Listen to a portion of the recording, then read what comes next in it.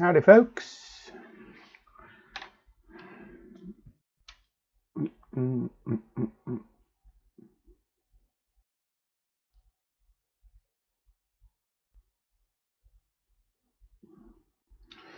Just check the stream, make sure we're all hunky-dory. My frame rate looks pretty good.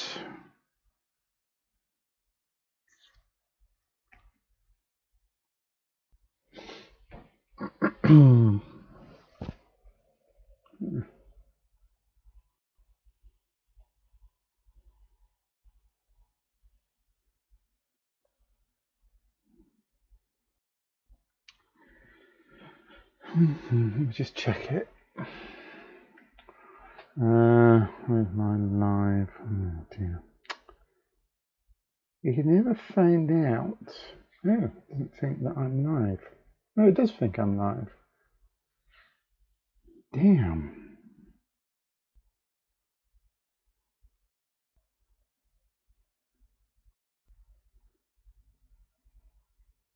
These are good. These are good.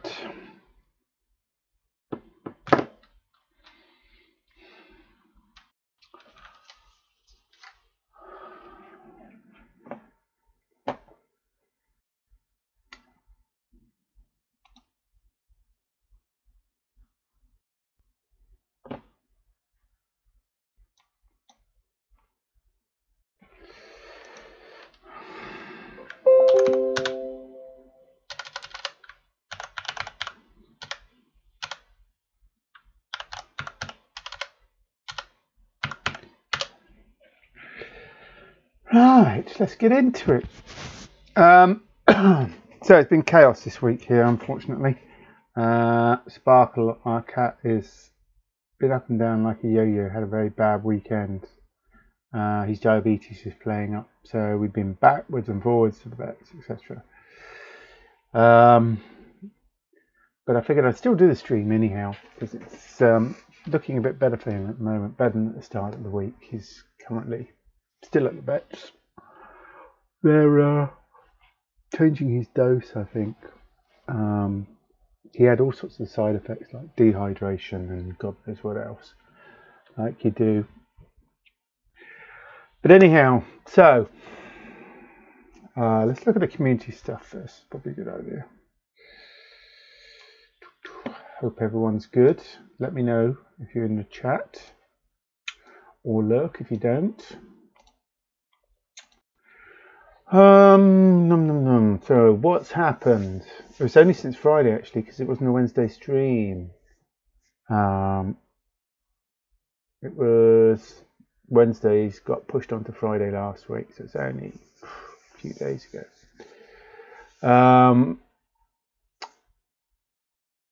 Matthew Venn gave a really good overview and intro to, I think it's called Open Road. If you haven't heard of that, it's basically an open source tool chain for designing chips. It's really, really interesting. Let me, there's a good video for you guys to go and watch after you finished my stream, of course, not before. Must be checking. Matthew Venn, let me, he's actually on, his handle on Twitter is @Matthew Venn.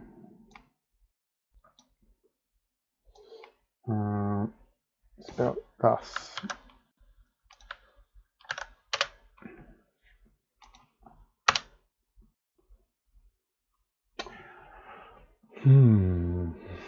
And he went through, I think all he was doing was just like a single inverter to start with. And so it's very simple, but you could actually see how the layers were built up and stuff. But more importantly, you could see him going through the tools.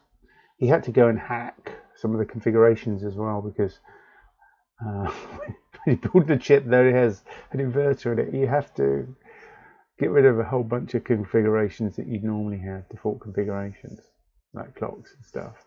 But anyway, it's really interesting and if you're interested in just having a look at that process, even if you're not building a chip, check out that video because it was great.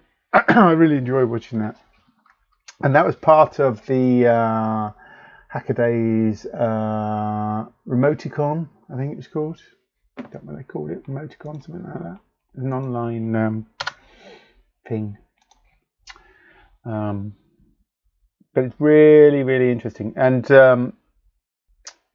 normally getting a chip made is too expensive unless you're part of an academic institution or something that has regular builds that you can get onto. But in this case, Google are sponsoring the builds. They're actually doing these builds and they're allocating, as well as building their own stuff, they're also leaving room on each build for a whole bunch of open source projects. So if you get shortlisted, you can get your project built, which is amazing. And they're not just going to do it once, they're going to do it more than once. Really, really very interesting indeed if you're into that stuff. So do check it out when you get time. It's worthwhile if you're interested in that sort of stuff. And of course he's using Yosis and things like that in Verilog. He's not using nMigen in this particular case, although you could just as easily do that. So he's actually generating it all the way through using open source tools and a tool called Magic as well. So yeah, I wanted to mention that because that's really, really cool. That's 130 nanometer, so it's not like, you know, state of the art or anything, but you can actually get a lot made on there.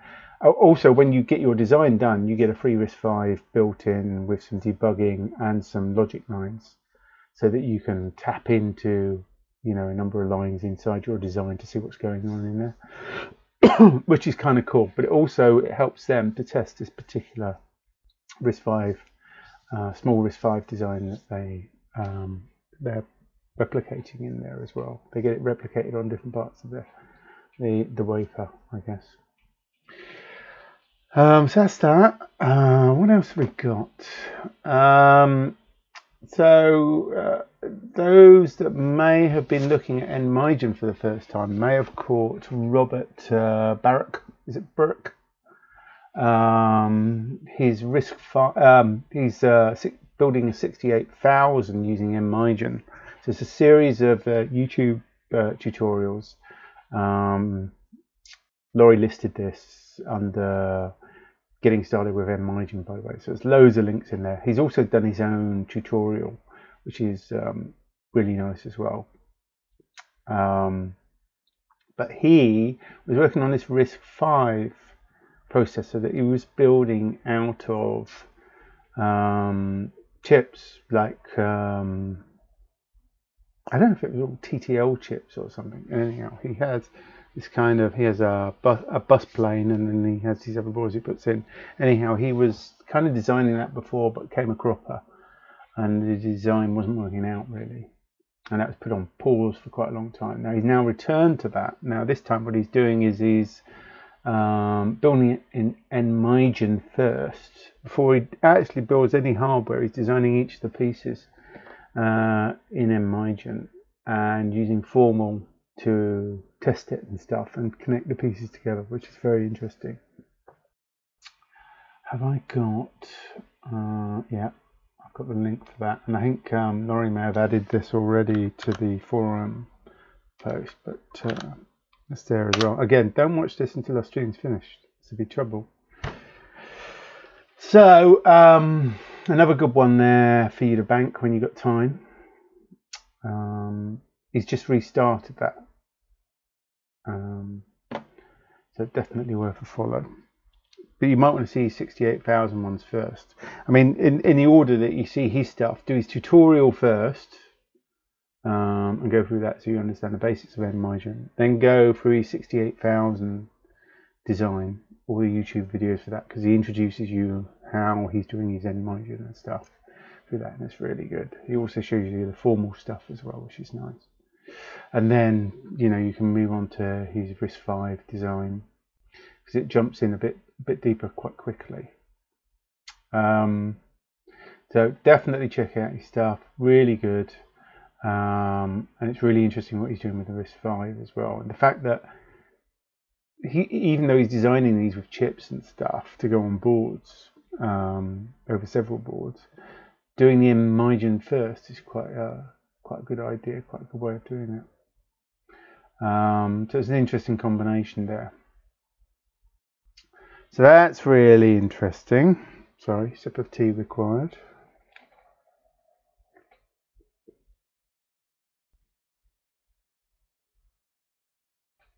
I don't know what you guys have been up to this week. Do let me know. Or if there's anything you want me to talk about today.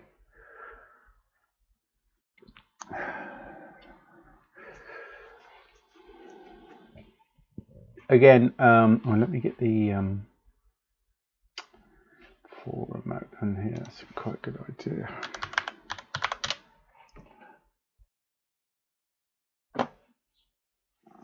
Head up to read the next instruction.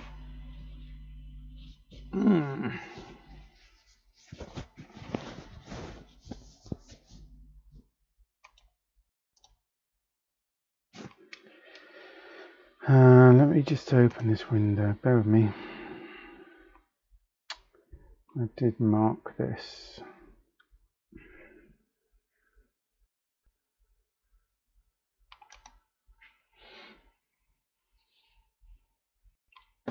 Okay, we've got the forum open.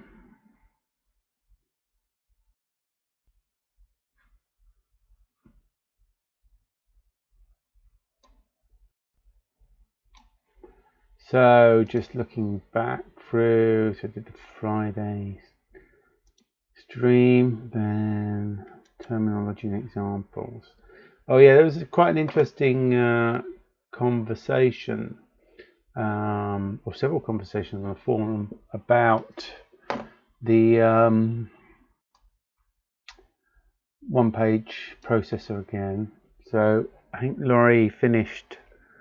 Oh, Laurie apparently has been on jury service. Well done, my friend.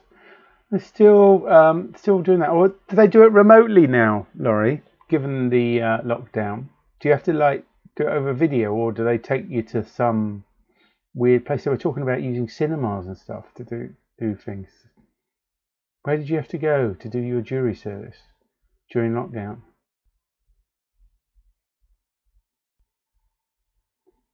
Nightingale Court. So this is a building that's being converted to a court for, over the COVID period. So it's not a standard court, it's a different kind of building, I guess. Theatre and museum, yeah. So it's a larger area, so it can space you out, I guess. Must be quite interesting. Well, at least you've got something to look at. If it's a museum, do you get to look around a museum as well? What museum is it? Sorry? Lowry. Oh, right. As in the artiste with his matchstick dogs. Matchstick men, cats and dogs. Cool. Nice. So yeah, I think Laurie finished porting the OPC 6, which is quite interesting. If you go down the forum, you can see this. And one of the things that we were talking about was fitting everything on a page can be done.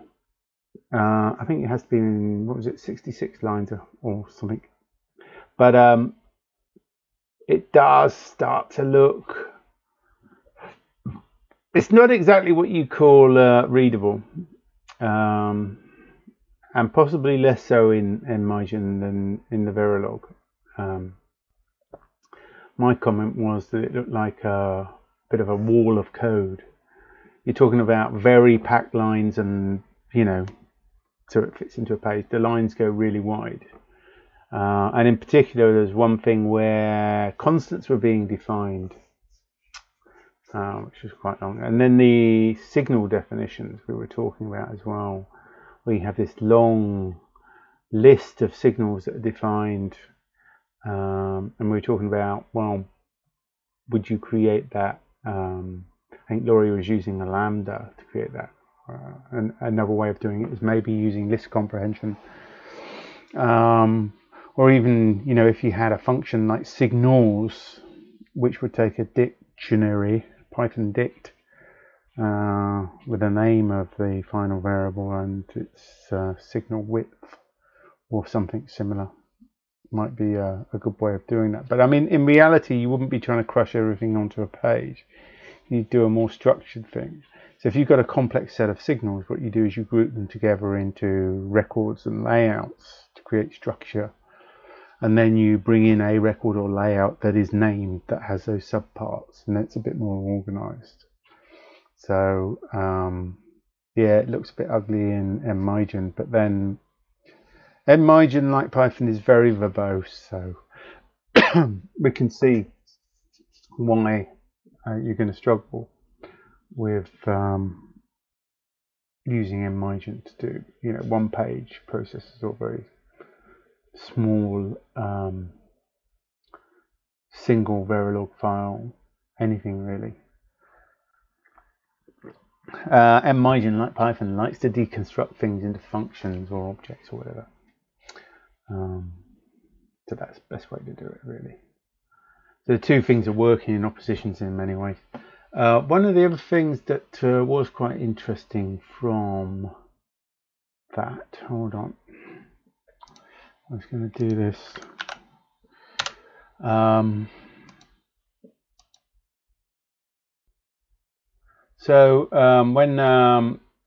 you know, one of the issues, Laurie had a couple of issues in nMigen. Some of the issues that you have in nMigen are kind of conceptual issues, because you're talking effectively about a domain-specific language inside Python.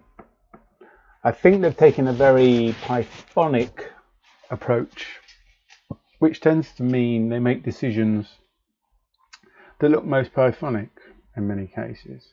That's why some of the cat things and the slicing all looks, you know, back to front compared to something like Verilog. But from a Python point of view, it doesn't look back to front. You know, it's sticking with kind of the way that Python puts things together. So you find quite a few decisions like that, but it becomes very ambiguous when you're looking at stuff and when you're mixing your DSL with your code.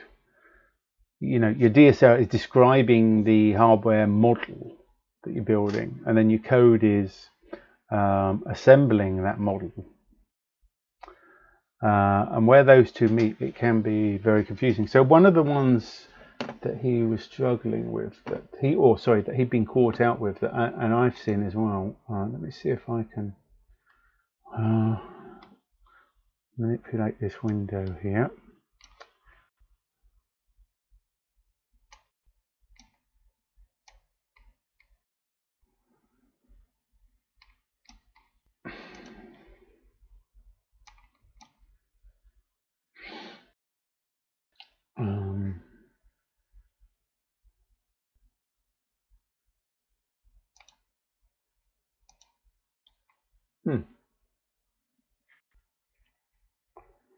Interesting.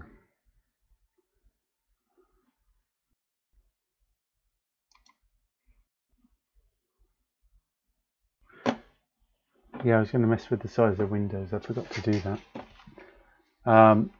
No matter. So one of the issues was in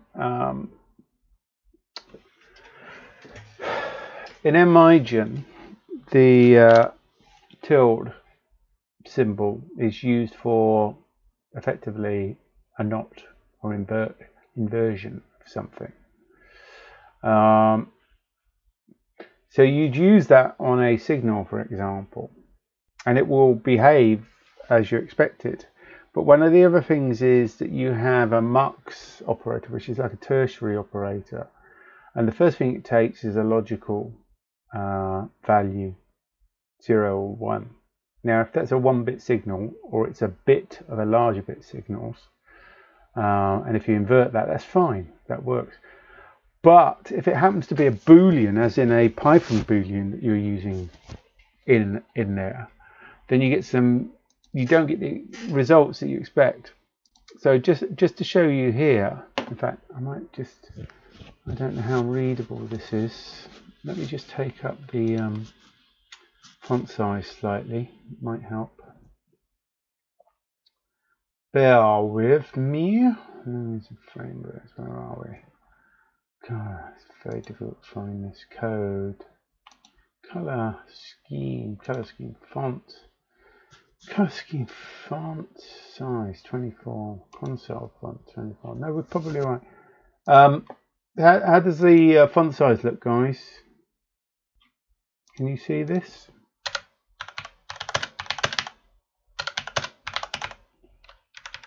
Is that readable? I continue.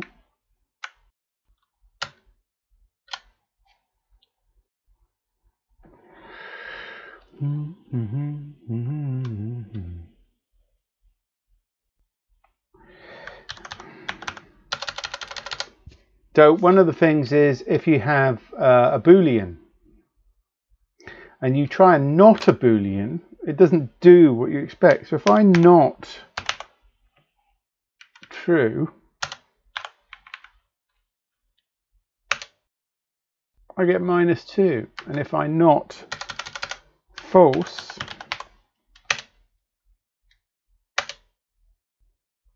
it's still running. Oh, that's weird.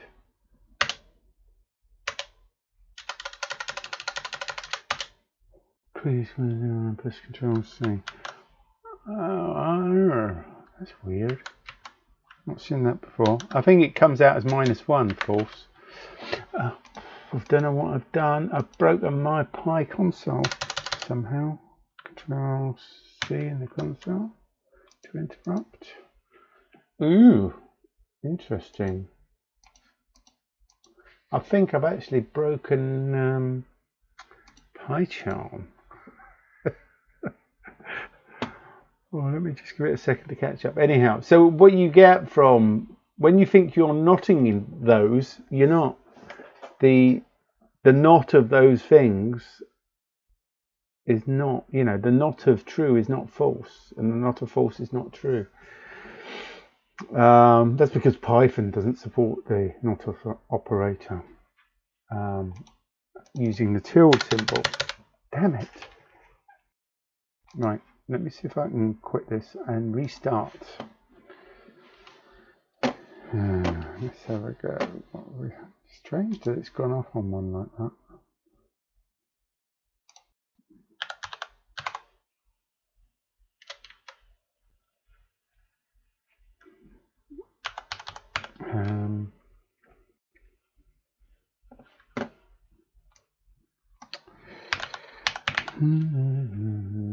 It's going to be that kind of day, I guess.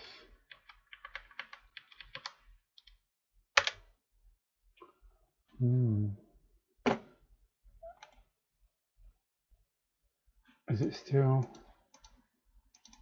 Shit. It is. Let me just kill it. End task. Here we go. Let me run it again. Sorry, folks.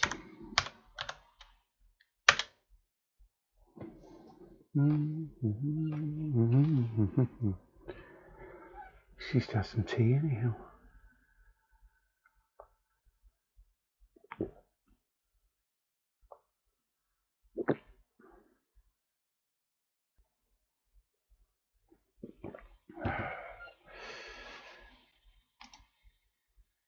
That was kind of weird.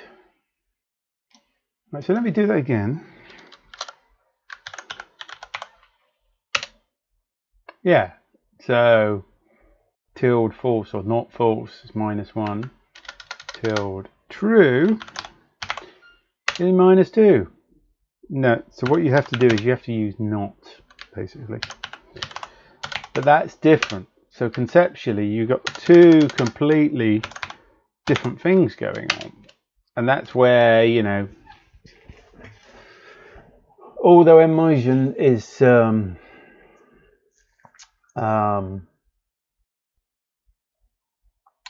Pythonic, Bear with me a sec. Just fix this. There are areas where that is not consistent. So you will find things like that. You know, these things do trip one up, so to speak. I'm forever being tripped up with these damn things. I've had it before as well with other, not just with nMigen, but with other domain-specific languages within Python. And it's very easy to get things mixed up. And it's nearly impossible to create a perfect DSL that is Pythonically perfect. It's just conceptually, it's impossible if you think about it anyhow. Oh no.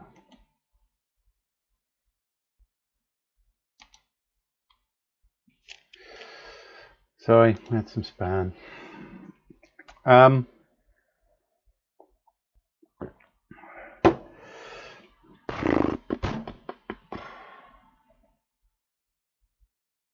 Where was I? Ah, yes. So yes, when it was being used in the tertiary operator, the normal way that you use this is kind of mux, and then you have a logical thing. I can't remember what it was.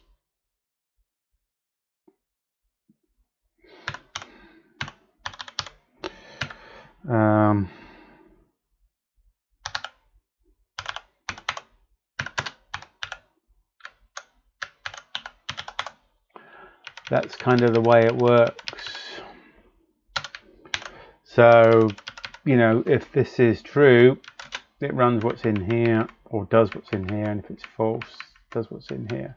But of course, because this was a Python Boolean with the inverter, it wasn't exactly doing what it was anticipated to do. Something else that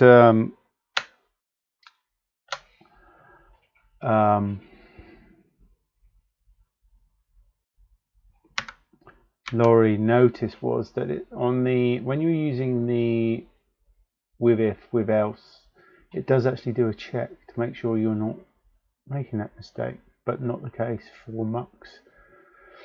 That may be something to do with the fact that that's those, what are they called, the with things, are they context something or others in Python? I forget the terminology.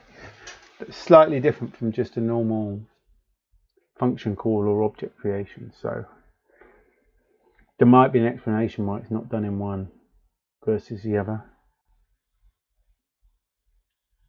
But you do get these impedance mismatches between the DSL itself and the language. Context manager, thank you, Laurie. Now, what else was I going to mention? So that was it. So what I wanted to do was actually go and do some work in nMigen, do something simple in nMigen, because I figured it'd be kind of useful for people. Let me see if I can get my camera up. Hold on. How are we doing today, Mr. Camera? Video capture device. No, not that. The workbench. Oh, I can't remember what I called it. Hold on.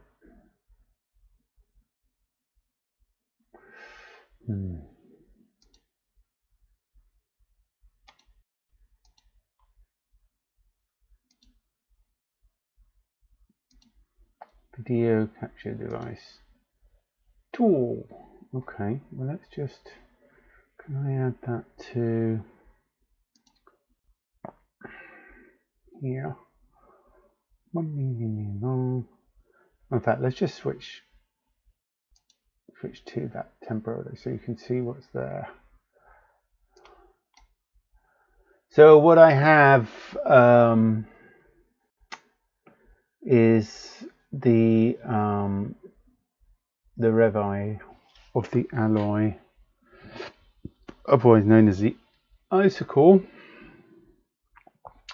here, and I've got that rigged up again with the wing board with the Mixmod adapter. Then I have the test going off to the logic analyzer, and then I've got a breadboard adapter here. It goes off to a breadboard, and then on the breadboard, let's just see if we can move this a bit further this way. Then I've got something really simple. That might be a bit light. Maybe I should. I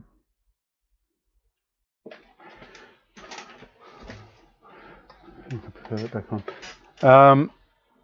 So this is a ULN 2003, which is basically a set of 7 Darlington MPN drivers, which basically boosts the signal so it can deliver up to about half an amp or something at 5 volts in this case. And that is driving, let me see if I can get this in.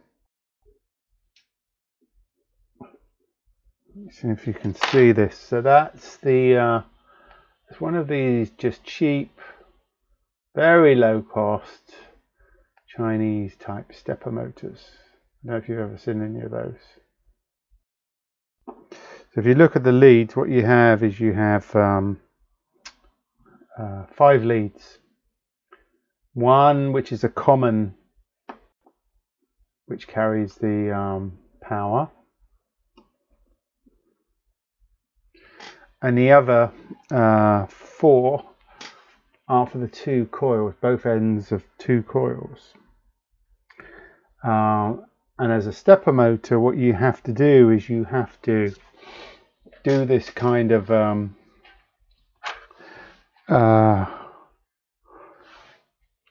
sequencing of the power through the coils to create a kind of rotating magnetic field. So it requires we're not using a stepper driver, like a stepper driver chip here. What we're doing is we're manually energizing the coils in order to, using a digital signal, not a sinusoid signal.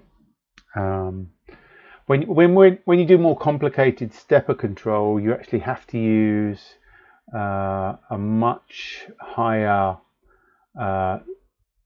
current control depth with a whole number of bits for each part of each coil to create an artificial sinusoid or phased sinusoids in order to shift it around accurately in small quantities. In this case, it's less important. It's a much simpler motor.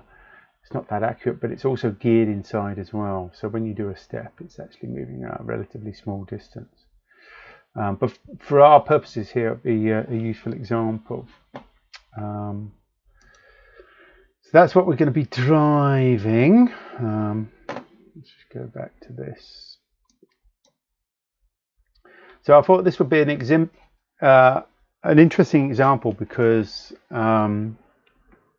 not particularly complex, but it's got some interesting little bits in it.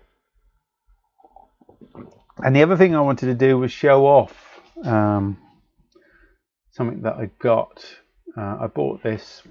I think I mentioned this last time, but normally when I'm working on different projects and stuff, I use not the A4 ones. When I'm on a contract and stuff, quite often I use the A4 ones. Sometimes they supply them, but for my own projects, I prefer this slightly smaller size. And then inside, I use it for making notes, and I really like using it for doing, let me see if I can find some good examples here. You can use it for doing, drawing out timings and things, and doing diagrams and stuff like that. But the important thing to note here is that, I don't know if that's focusing well, that it's like a squared paper.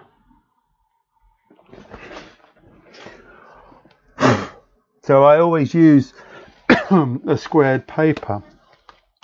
Let me find my index and a mechanical pencil. Not much of a pen user. I like to be able to rub stuff out.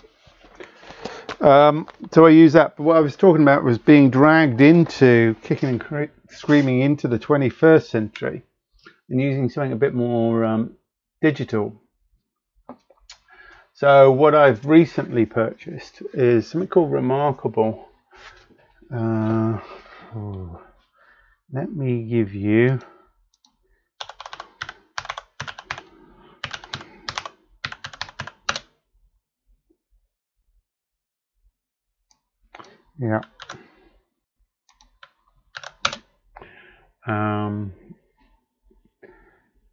this is the Remarkable 2, and I didn't have a 1, although I do know people that had the 1, which is where I first saw it. But go check their site out if you want to know more about the details. You have to kind of order it in advance, and they make them in batches and stuff. But they're really, really good.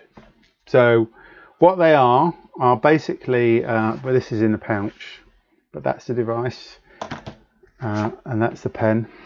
There are different choices of pens. There's portfolio versions of the holder as well. That's the Remarkable. If you look closely, it's basically an e-ink screen, but it is incredibly thin, but very, very sturdy. Lightweight. It's about 500 grams, something like that.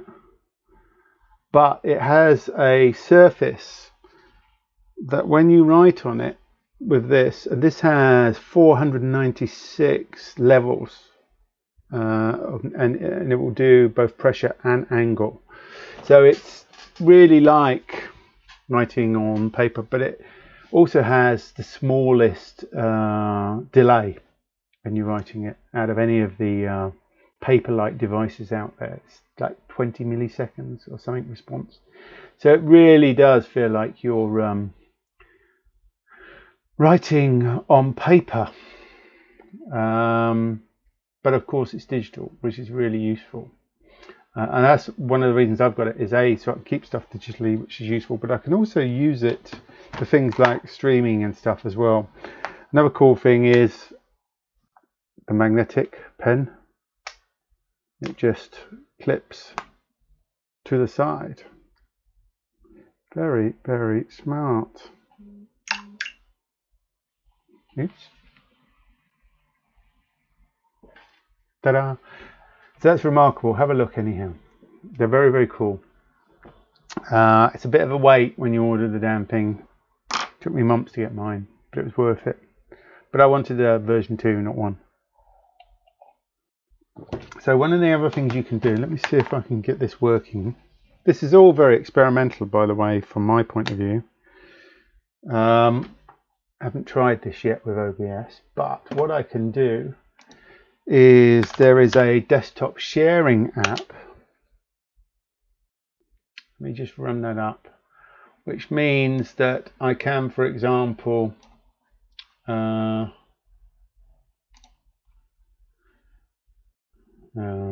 this probably doesn't look very good, but there you go.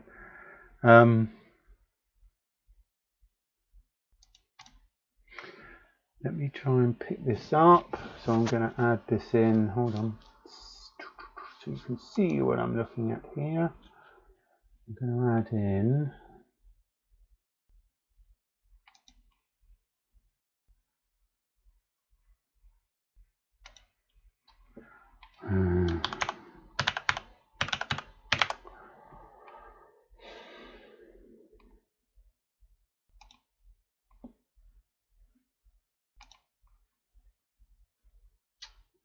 So there you can see the, oh no, you can't. There you can see, there you can. There you can see me sharing the, at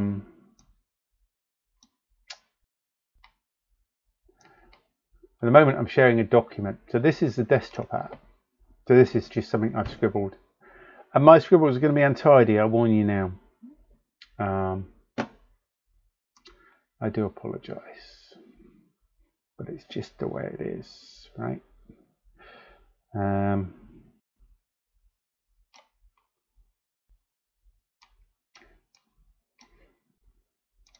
So it's great for like drawing timing diagrams and things like that.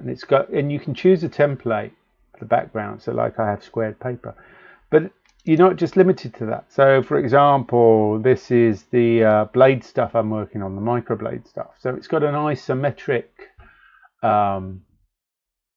template background that you can use, which is great for just sketching out stuff when you're trying to work out how things go together and that kind of stuff. So it's actually really very cool. So let me see if I can get this shared now, and I'll talk about what we're going to be doing today. So let's see if we can share this.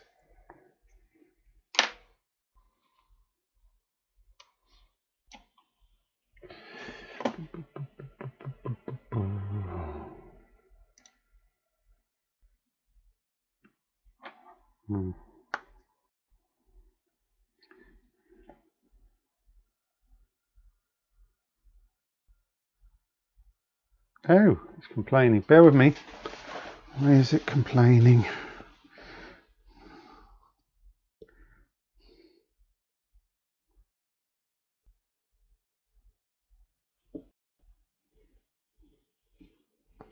Let me just make sure it's connected to the Wi-Fi. Yes. Okay.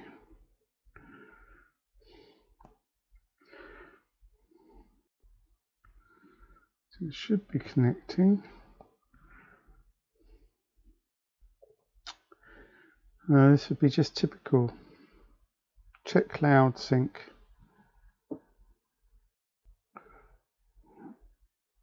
I'm still getting used to using it as well, by the way. You may have noticed. No syncing errors found. That's good. Okay, so if I go back and I do documents, sharing, it's connecting, I hope. And then on the screen it asks me if I want to accept, and I say yes. Now, if the magic is working, boys and girls, ladies and gentlemen, when I write on here, you should be able to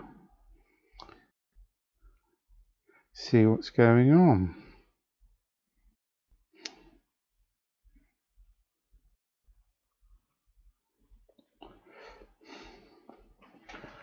In real time. How about that? Isn't that very cool?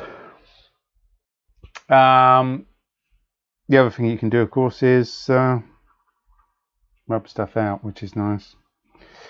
It's also got things like undo and selection and stuff like that. But sometimes it does lose sync, which is really interesting. So if I do this now,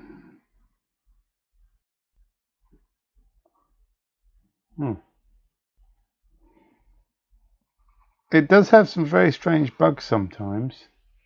So for example, I've just erased hello, and I've erased that little timing, but yet that's not erased. Hold on. So it's like the live erase doesn't work. That is very odd. Bear with me. Let me do it again.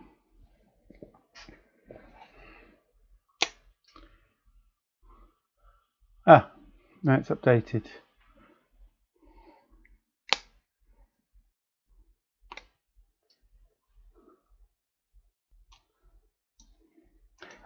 This feature is apparently still in beta, and you may be able to tell.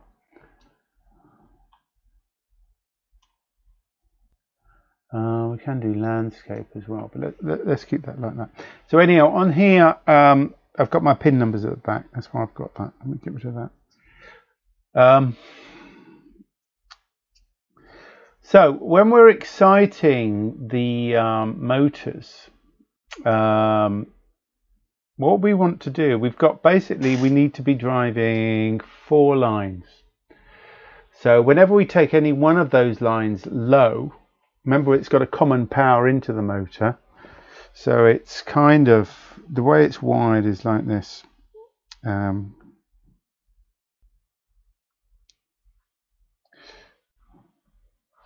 Like this. So you've got A, B, C and D. And then you've got a common, which is normally V+, which for some reason you can't see. Come on. Oh dear.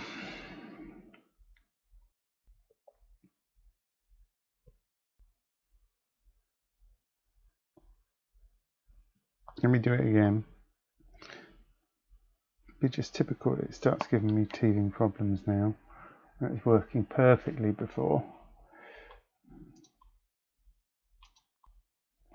Okay, like that.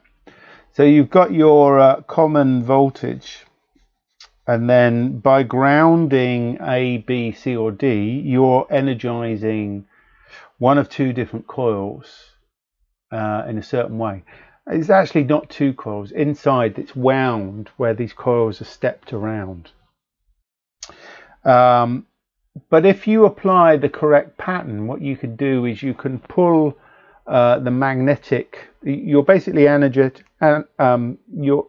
creating a magnetic field that's oriented depending on how you're driving the coils, and then the core of the stepper motor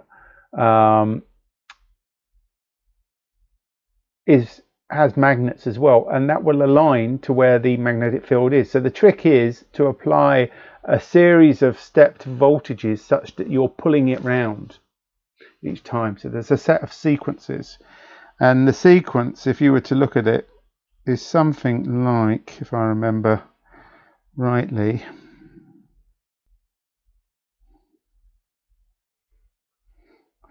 something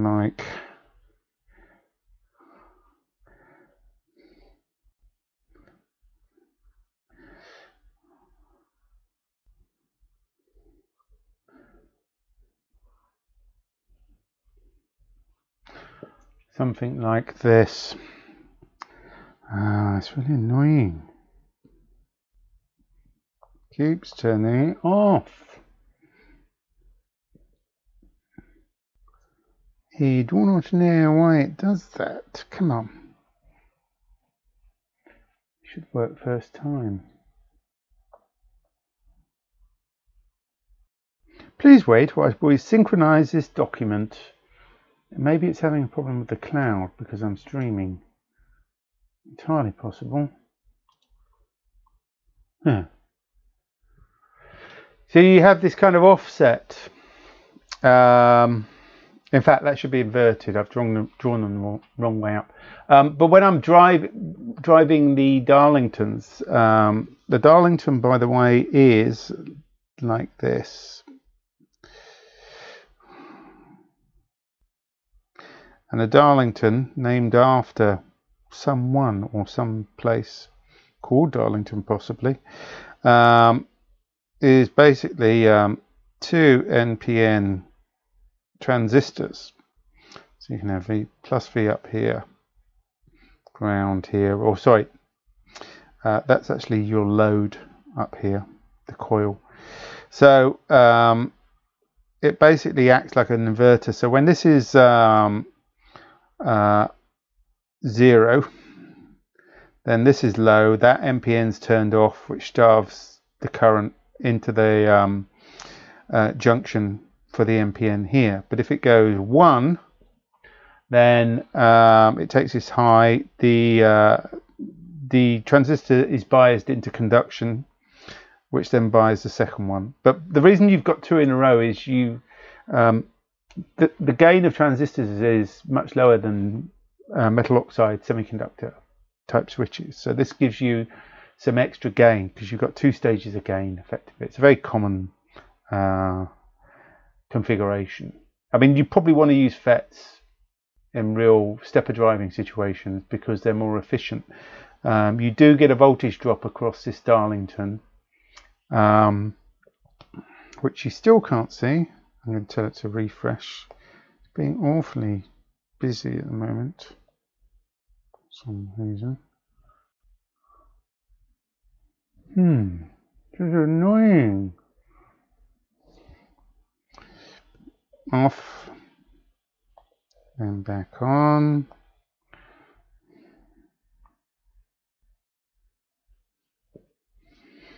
There's clearly some bug with this, which is stopping it to update. There you can see the Darlington on the left hand side. Here. So each one of those signals, A, B, C and D, drives this Darlington. The Darlington effectively acts like an inverter as well, from a voltage point of view, but not from a current point of view. Now, in order to do this, we must follow through a sequence of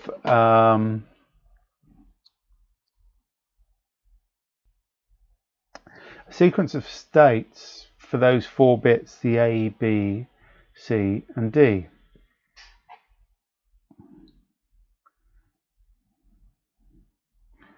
And that sequence, if I remember rightly, is something like, hold on, what was it? It was, I think it went 1 0 0 0.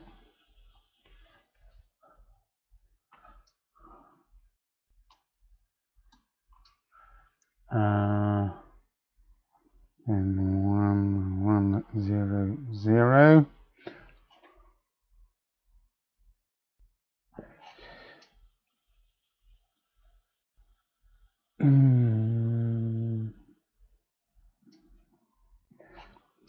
Zero 1 0 0. In fact, rather than using this, which is playing up, let's put this into here. Let's write this out. So let me just get back my editor. Hold on.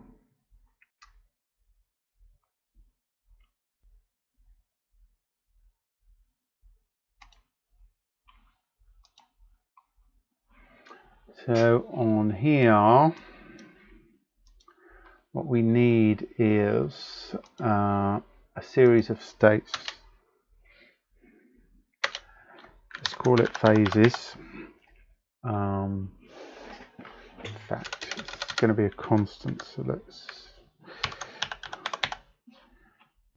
What am I doing?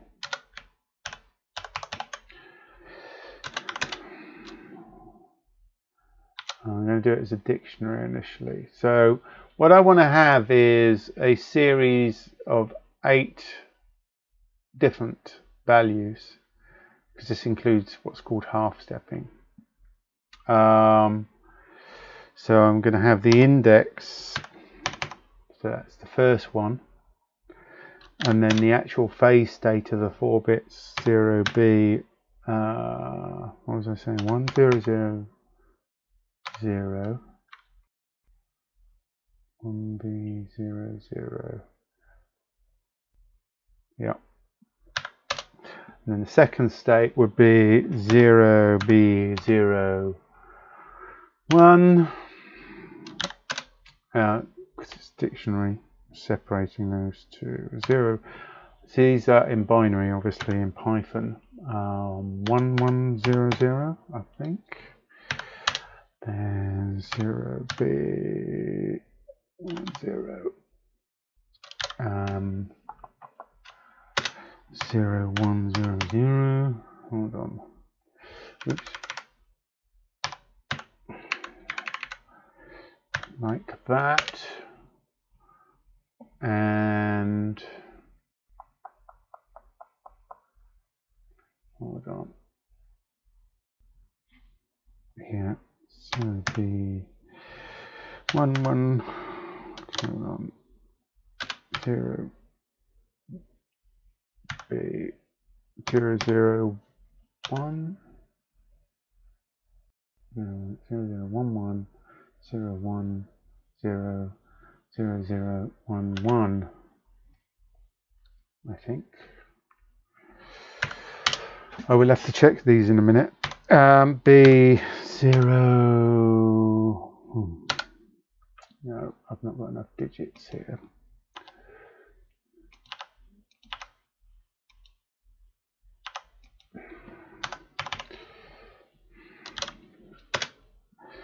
So B 0 0 1 0. No, 0 1 1 100 0 100 0 0. No.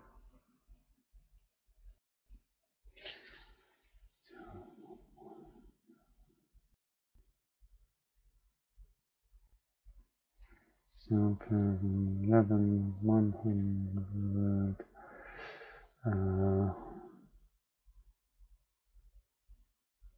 Oh, I see what I've done.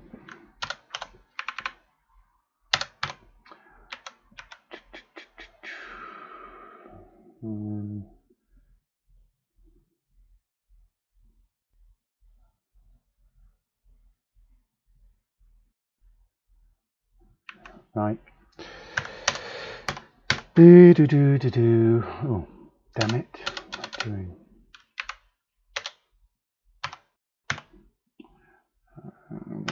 One.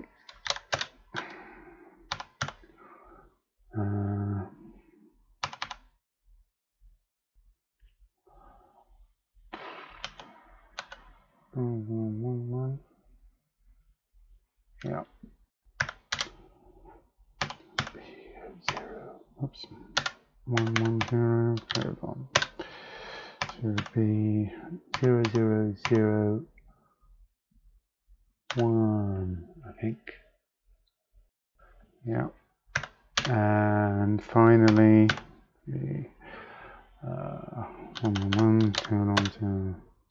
So be 1 0 0 1, and then the sequence is going to repeat.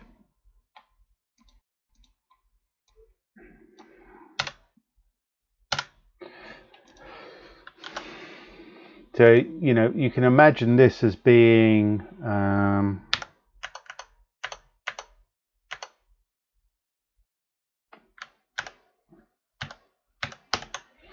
A B C D, if you like. Oops. The values of A, B, C, and D, to give us that shifting bit pattern for driving the A, B, and C stepper motor coil phases. So that's that. I'm going to need some signals as well. So let me copy that from one of these others.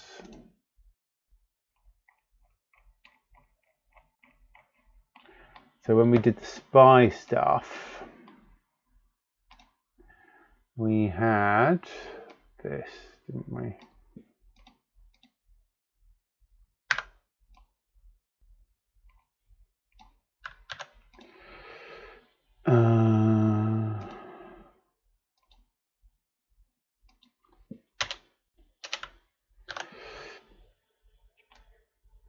Let's call this motor 0.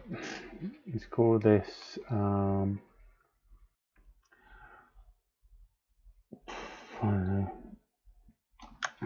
motor.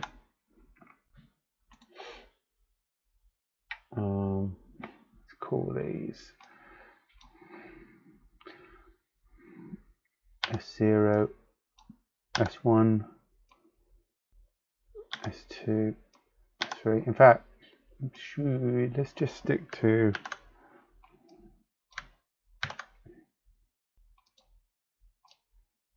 what we had before. See, so these are going to be the output signals from our logic pins. Gonna have to quickly look up. Do want to put it on these ones, I think. Pin mod 4, which is part of pin mod, right? Okay.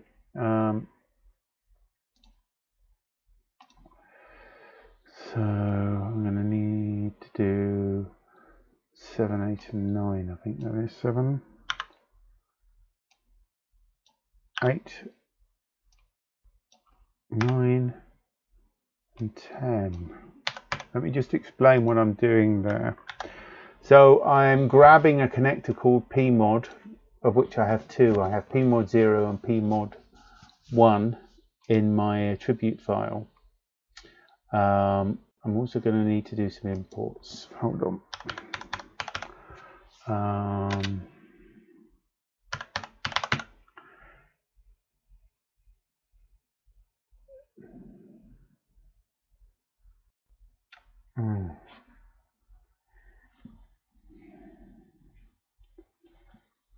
I need build. Does this know? Sometimes this will. There we go. And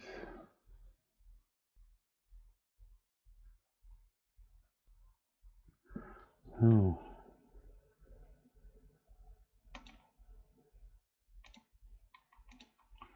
Does it know what these are?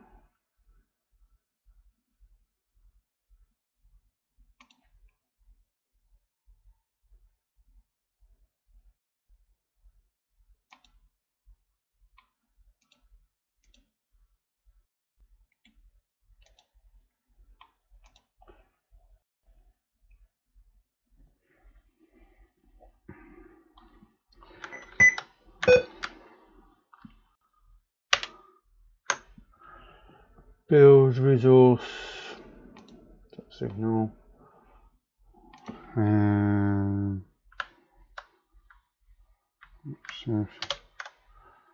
pins, yeah, and Alt Shift attributes. Oh, why is that not coming out? Shift enter. Oh, attributes, ordered dictionary. Yeah, that's right.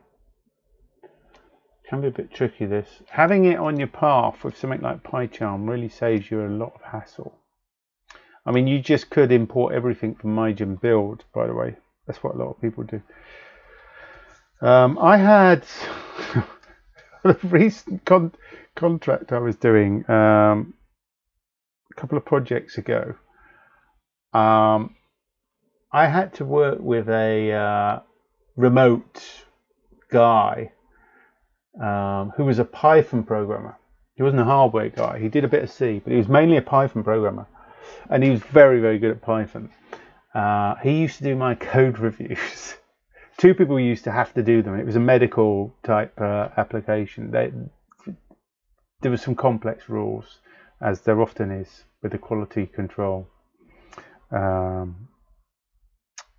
setup. But one particular guy was completely anal about the code review. And as well as there being all these fairly basic rules that you had to follow, loads of documents, this guy was just unbelievably harsh. But he used to absolutely kill me on these reviews. I mean, it would take days to get through some of these code reviews. But when it came to things like Python importing, you know, if you ever put a star up there, he'd flip. You know, you have to be very particular about it. Not only that, they all have to be alphabetically arranged, etc., etc., etc. I mean, it was really, really anal. So even to this day, when I'm writing certain Python code. Like, oh, I think about that. Anyhow, so yes, let me just explain what I've done here. So creating this resource, and what I'm doing is I'm drawing upon this resource of connectors, this set of connectors. If you remember, we did the alloy.py file, which is the nMigen board file, which describes the resources that are available, pinouts, etc., in nMigen for the, in this case, it's the alloy board. So what we're interested in this case is we're actually interested in these signals here on pmod 4.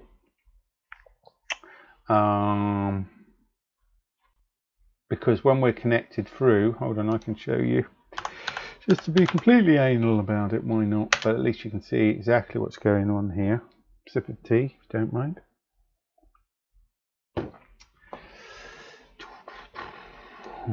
Word.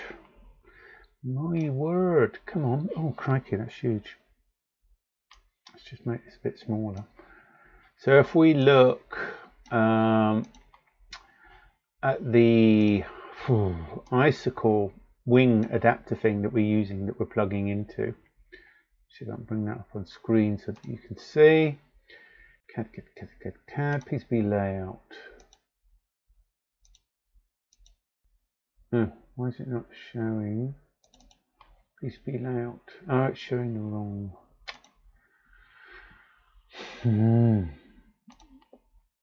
Okay.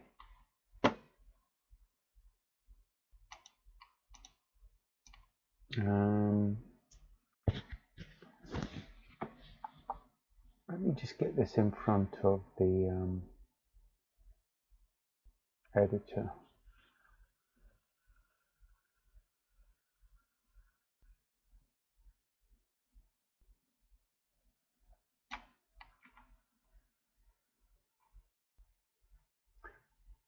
I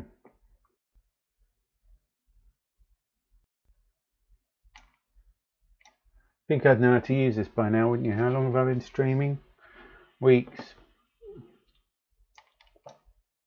So this is the board that we're plugged into, that the alloy is plugged into.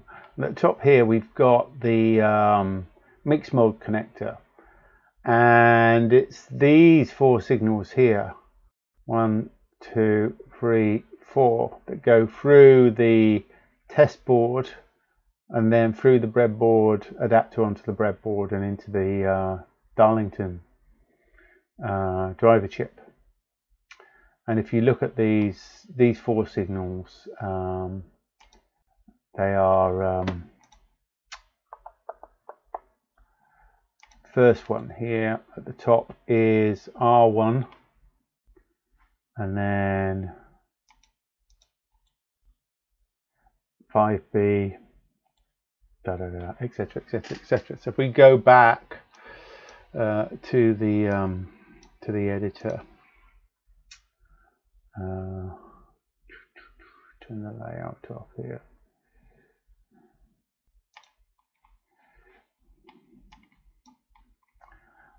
When we actually look in here, you can see at the top, it's the ones that I've isolated, these ones.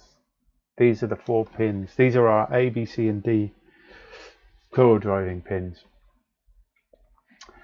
So these are just strings here at the top of this file, but when they're put into this resource format as a list, it's made up, when it puts those 2 together, it puts 3 and 4 together, and it goes 1, 2, 3, 4, 5, 6. So the first one's 7, 8, 9, and 10, and then your power. So if I go back, you'll see that's why I've used 7, 8, 9, and 10. Those are the pin numbers of that connector. Bit complicated. I'm in 2 minds about the way that the pins are organised in nMigen, to be fair. Right. So we've got the resources. What are we going to need next? So we're going to need to design stepper. So let's do our class stepper. Nope. And it's elaborable. That means it can model the hardware. Elaboratable even. Let me get it right.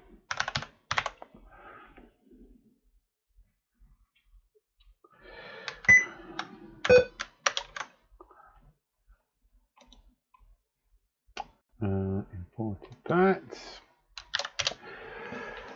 Right.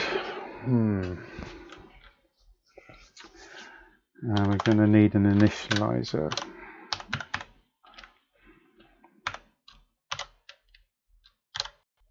Oops.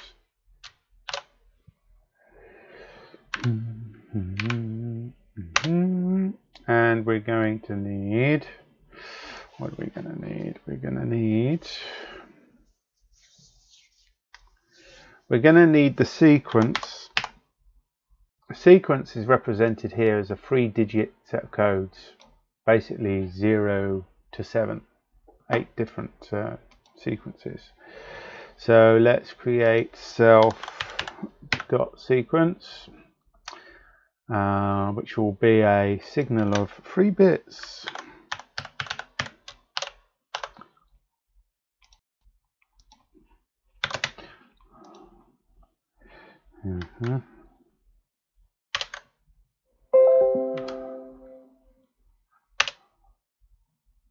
Yeah, be careful whether these things are named on the old LaTeX. Let me just check my notification, see what that was.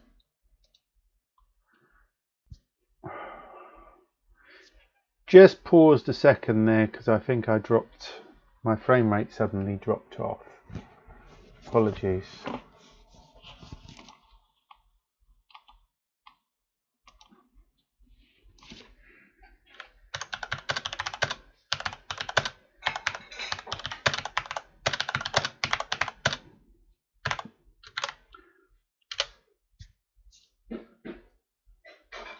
Just checking that you guys have still got me, because I had a brief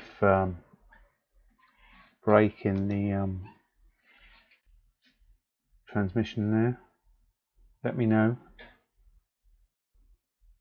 because it takes time for this to catch up. I'm back. Thank you, Laurie. So I don't know if I just said that. So the first internal set of signals is sequence,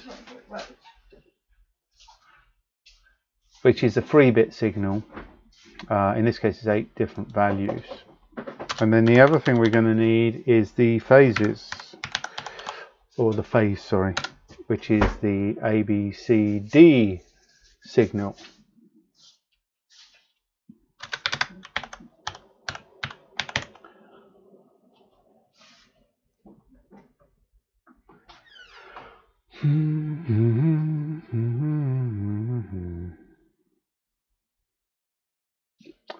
And that's a 4-bit signal. Okay.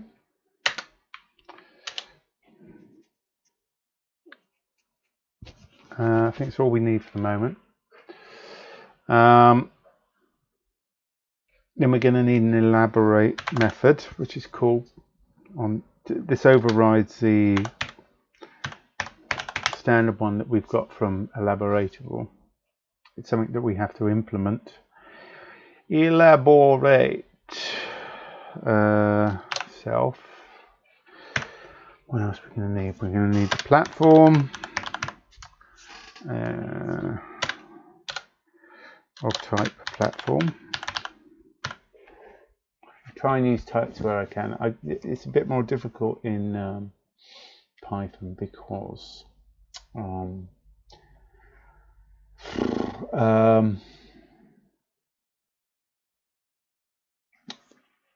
just trying to think. This is from typing. Hold on. Platform and nMigen from nMigen build. No, platform.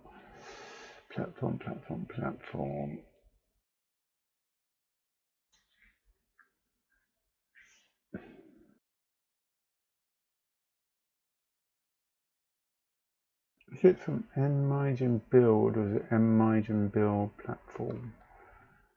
Oh my goodness, I think it's that. Yeah, it's difficult to tell what the types should be sometimes. Some of them are obvious, some of them are less obvious because it's not a typed language. So, platform, what else do I need to pass in? That's it, I think. What does that return actually? It returns a module, which we also need to import. No. Ow! That's annoying when it does that.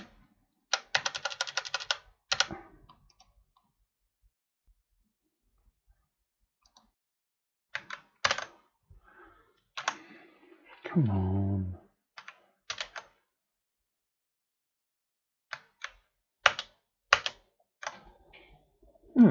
It should. Does it get that by default?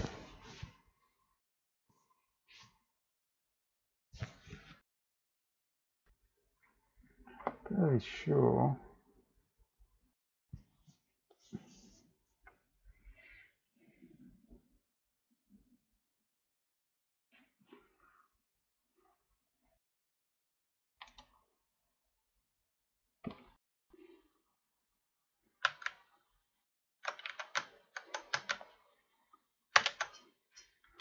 Yeah, there we go. Module finder, compat. No, it's nMigen module. I think that's right. Apologies. Elaborate.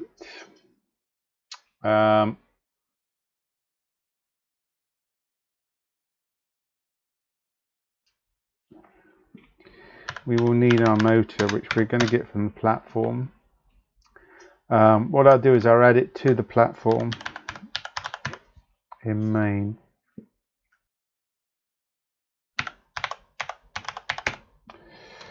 And I called it motor, didn't I?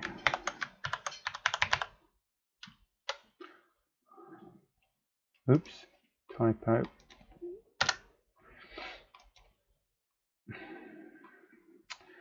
We're going to need a counter. 20 bits should be enough. We might be able to get away with less. I just need something to test it with really at this point. So I want to go through the sequences, sorry.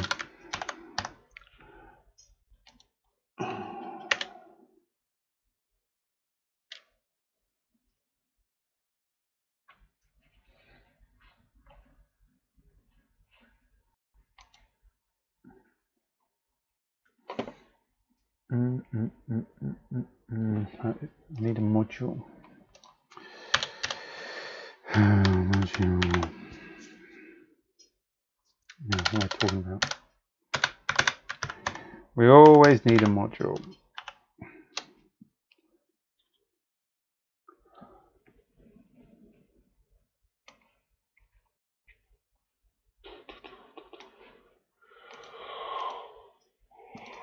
Right, and we'll use the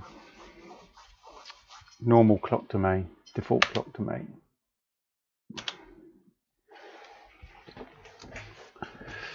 So this is pretty simple. So what are we doing here?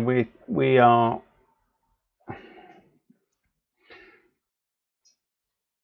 if we're exercising the sequence, there's different ways that we can do this. This is one way that I've done it before. What we could say is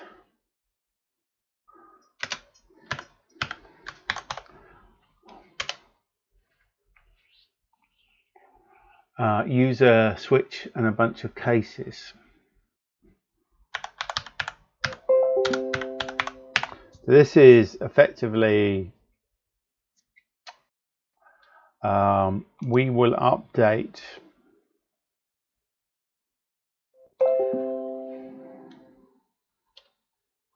sorry, I don't know why the site this is annoying.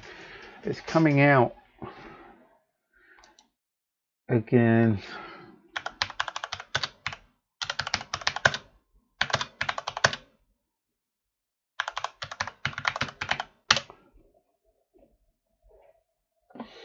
Bear with me, hopefully I'm back now. I don't know which bits you might have missed. Double underscoring in it. Yes, there you go. Sorry.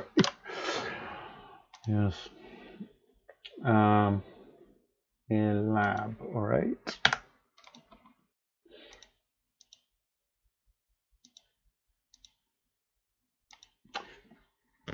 So, thanks, Laurie, by the way.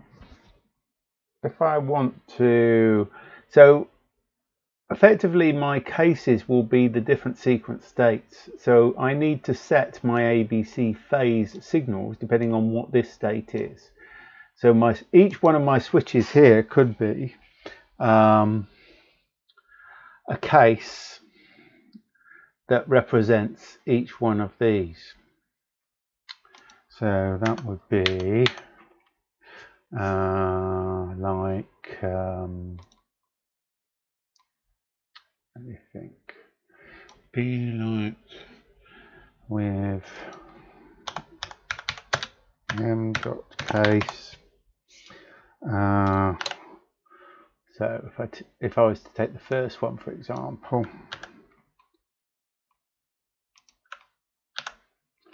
so in the first state, I would have dot d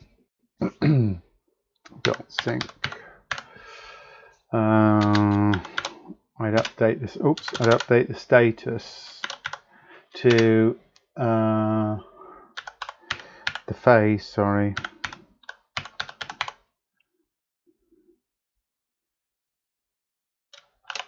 Oops. Equal to, in this case, like that, right? But I'd have a case for each one of those. Sorry, T. Before it gets cold, it sounds like it's still raining on the outside. Okay.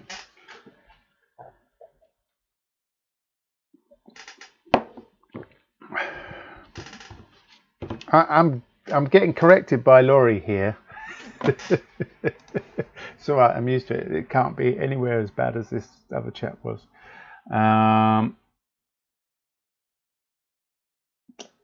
Oh yeah, good point.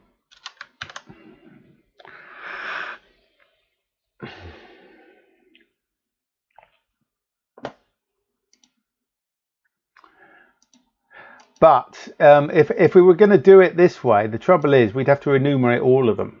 My whole point of creating this was not only so that I knew what they were, but that I knew I was going to be able to do something a bit more clever. So what I can do is, because this is Python, I can say for sequence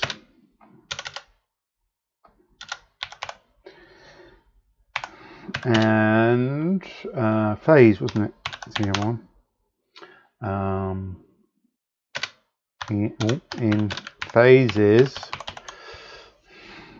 items. Something else that really annoyed me about their rules, actually, and this isn't necessarily their fault, the particular phases, isn't it? It's this one, yeah.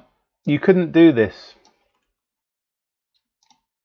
because in certain, was it PEP 112 or whatever it is, you're not allowed to use all caps. Of course, you know, coming from a C background, it's like, you know, very common practice with constants and defines and things like that is to use caps, and it stands out. So yeah, fuck you, reviewer. Excuse my French. I do mark these as not child friendly, just in case I want to put a little thing like that in, because YouTube does ask when you upload these. So what am I saying here? So for seq and phase in phase item. So in other words, I'm itemizing this dictionary one at a time which returns two parts. The first part of the dictionary, which we use to look it up, and itself. So the sequence and the phase in this case. And the items is an iterator, effectively. We can then, this is one of the better things of nMigen. Then we can say put seq there. Why is it highlighted phase already? I haven't used that yet. You're before your time. And we can do the m.d.sync.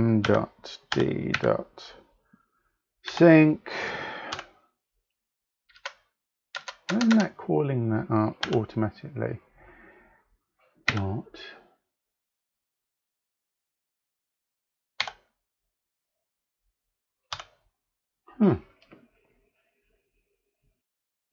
Interesting. Have I not imported something? We want to change the state of self.phase.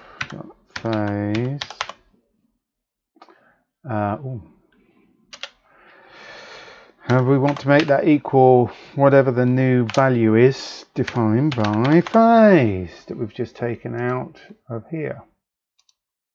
So this is a more abbreviated way of doing all of those cases in a switch, which is kind of nice.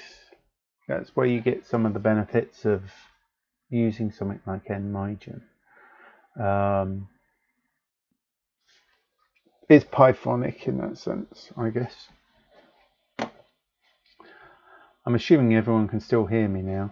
It's reporting reconnect and oh, I forgot my colon. Reconnect and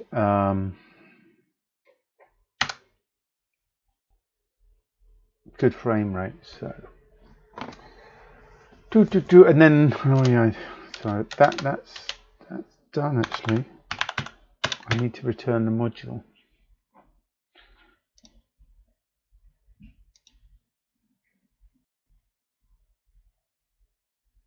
What's going on outside? It sounds like suddenly the wind really picked up. I hope it hasn't. Put a load of rubbish out tonight in bags, extra recycling. It's going to blow everywhere. I'm going to spend tomorrow morning walking around the street picking up my garbage or my recycling. And the foxes will probably take it apart anyhow.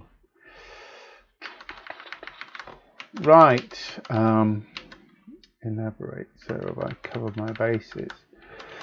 Counter signal. I need to, in fact, I won't have these here. I need to put those externally, I think.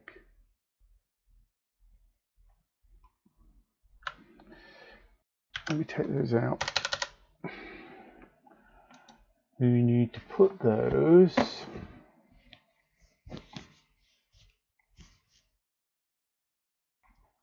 in my test bench.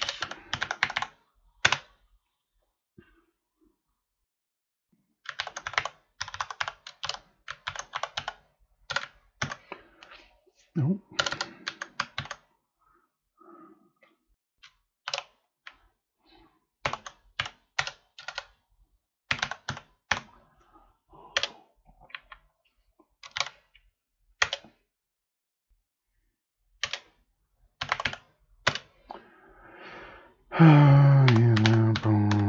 Sorry, I'll come back to this in a minute once I've checked everything else. We will need something to actually exercise this, and all I'm going to do is go through the sequence effectively.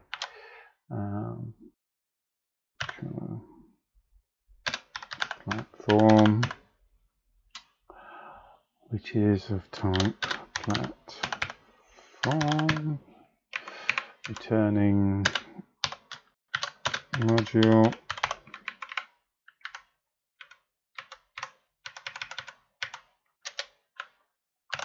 Let's just put that in there because we're going to need that as well.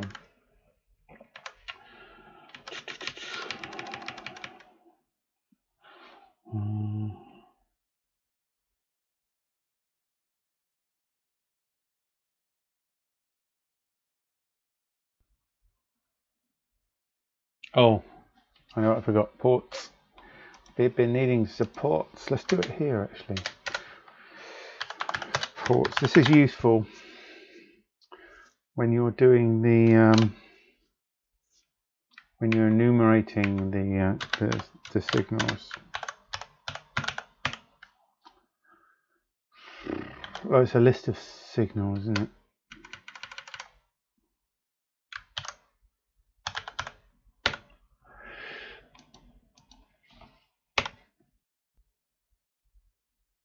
Is that right?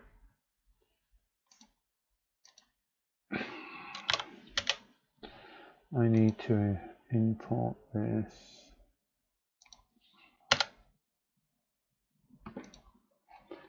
Part of type. Type, is it? Yeah.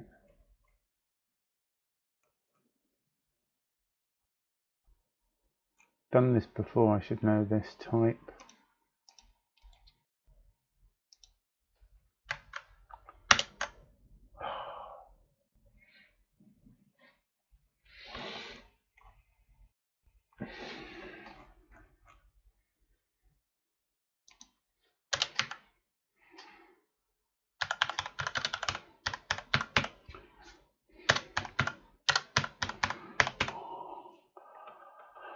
Is it list?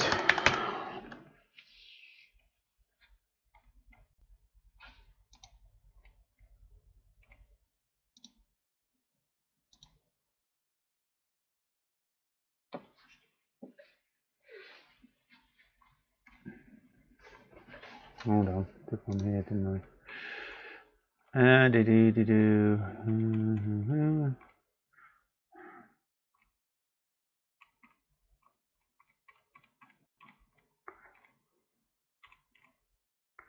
Port self list signal. Then we return a list of those. Right, okay, so that is right. Return list self dot sequence and self dot base. Oops.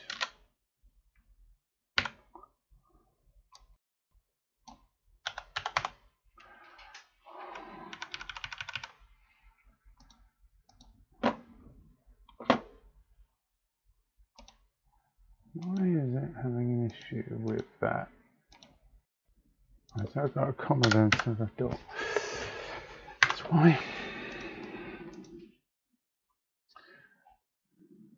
Sorry it's so painful watching me code, folks. Hardware engineer at heart. My original programming language was Solder. Forgive me.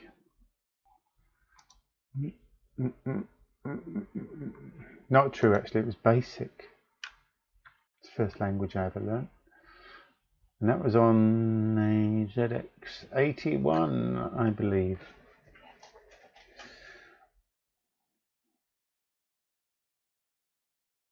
And then I did a bit of assembly, Z80. Assembly, I think, from memory. For games. Make it faster, because the Basic was shit slow. And there was no memory, etc, etc. And the keyboard was rubbish. So yeah, so we've got our ports, we've got our elaborate method. So that's it. The stepper itself is actually quite simple. Why has it got a problem with me returning M there? Is it because I haven't got a new line? Yes, it's just PyCharm. In fact, why am I calling it test bench? Why don't I just call it bench? It's bloody easy. I hate abbreviations like that. Oh, this will need an init. Sorry. in it.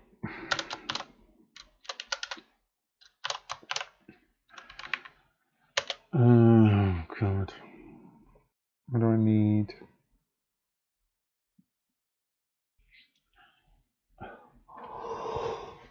Here, what am I gonna need?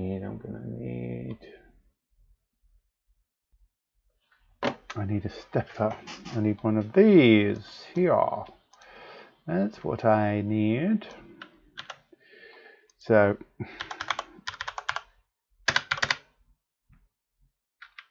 um,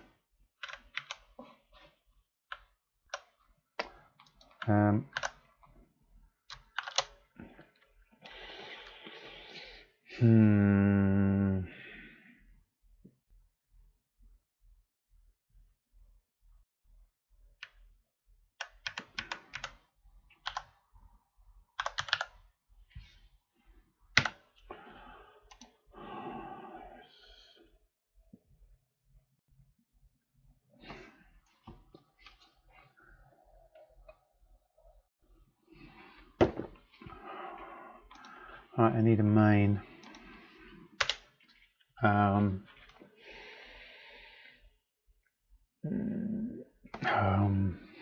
Do the old weirdo Python main nonsense. I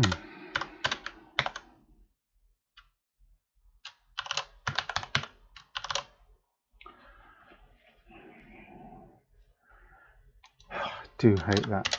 How unintuitive.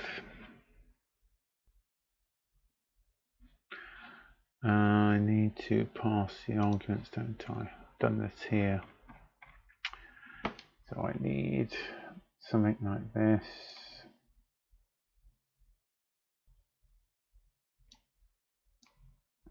That'll probably be the same as the SPI one.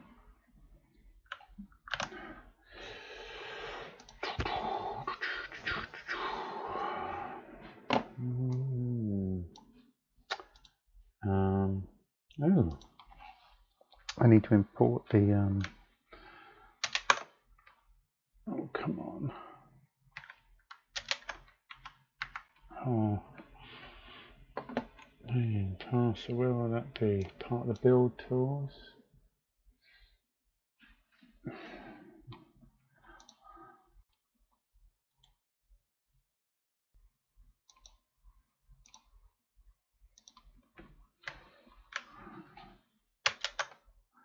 Why isn't it giving me that?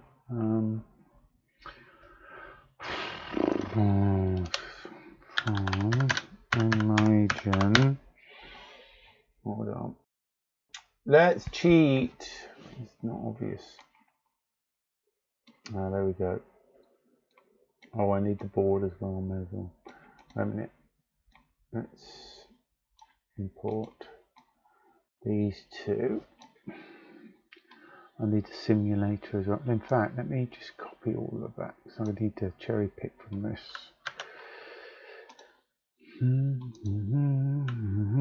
So what have I got here? I don't need all of that. I might need the simulator. Don't need. Do I need? What do I need from build? I do need this M.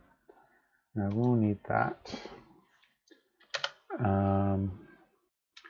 What will I need? I will need. Forgive me, folks, as I get this boilerplate done. I need that alloy platform. That is what I will need from here.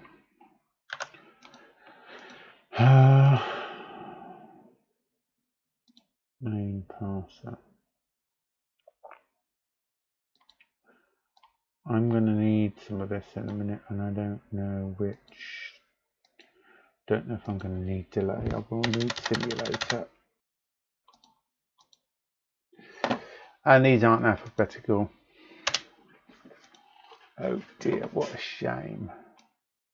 Never mind. So So just going back down to here, the other part we need this else down here.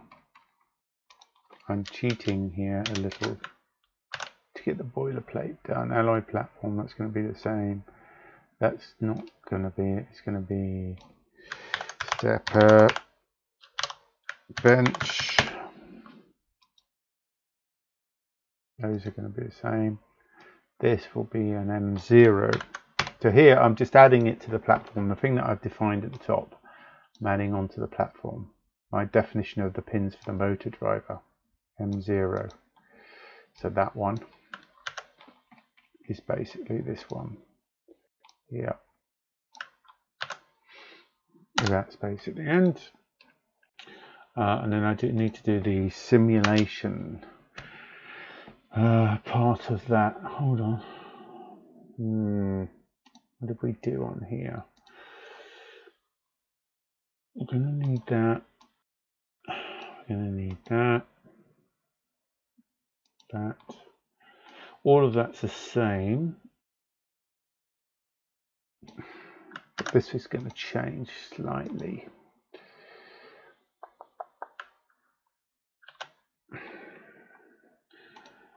We don't want the, we want,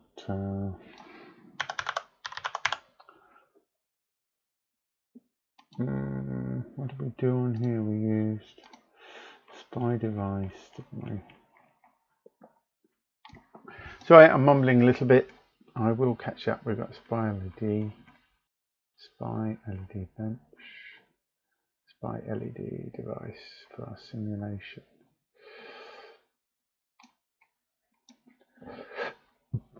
I don't know if that's different.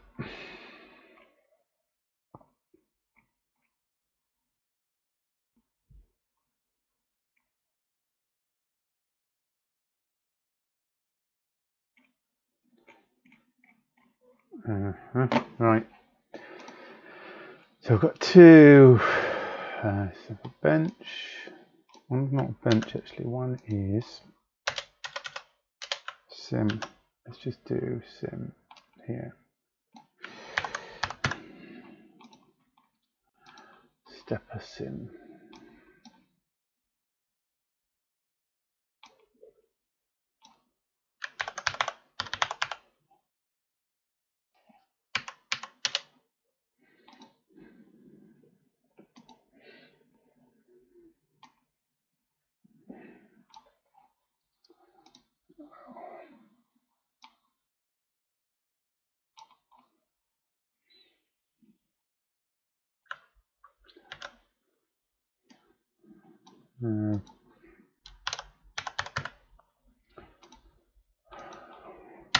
Let me get my case correct here. It's not actually the class. It's an instance delay. I did need to import delay. Shit. Sorry, I've just noticed that, folks.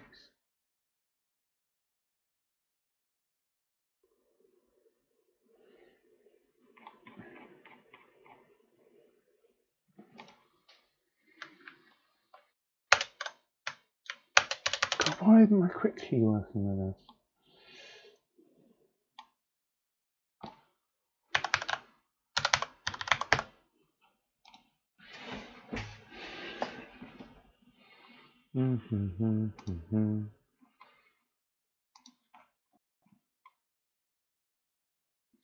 Typo in it. I'll take a look just a sec. Let me just get this first. Oh, it's part of the PySim, isn't it? PySim. Okay, that's why.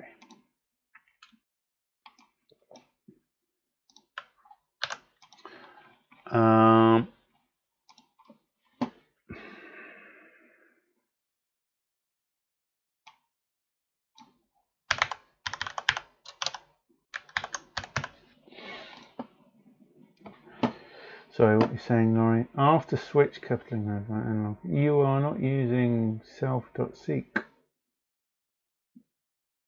Typo in it.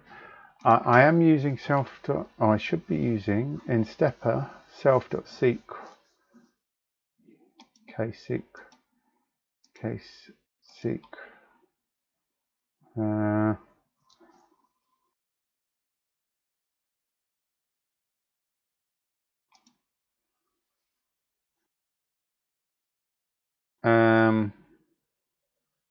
Yes, I am. I'm using it here. Laurie. I'm doing my switch on self.seek. You have me worried for a bit there. Yeah, and this is really generating the case statement.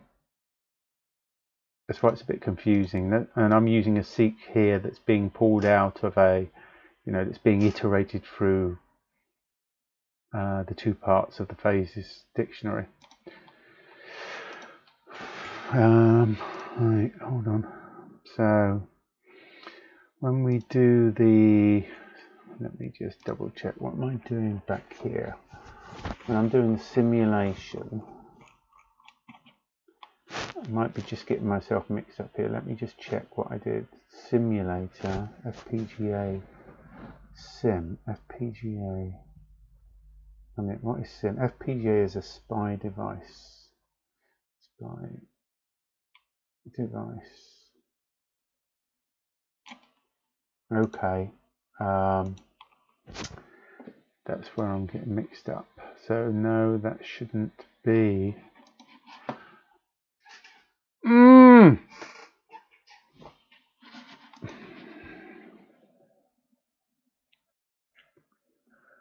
My pie charm has just hung on me again. This is really weird. I had that problem with the remarkable desktop earlier. Now this is the second problem I've had with the bloody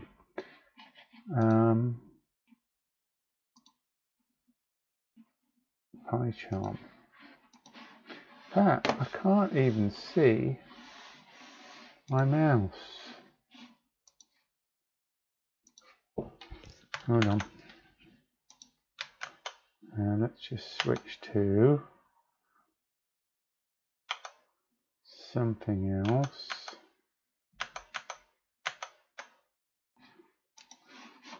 I cannot see my mouse. Damn. Maybe this is like a graphics bug or something. That's really weird. Ouch. This is tricky, folks. What am I going to do now? How do I get that back? God, this is annoying. Let me go to back there. Now the cursor's stuck. I can see it on the screen. If I go to OBS, maybe. Okay.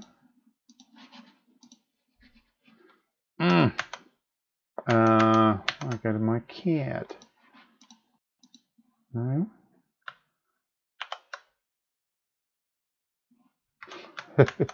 Bear with me, folks. There's a bit of trouble here. Oh no! Oh no! No! No! No! No! No! Give me back my mouse. I wonder if I can end. How do I get to my taskbar without the mouse? Anyone know? Because I haven't left the task monitor running.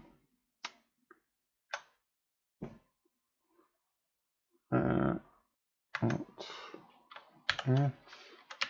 just get out of the CAD, see if that makes any difference. Okay.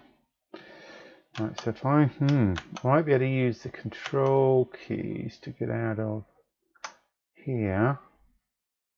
Alt F. God, it's a long time since I've done any of this stuff.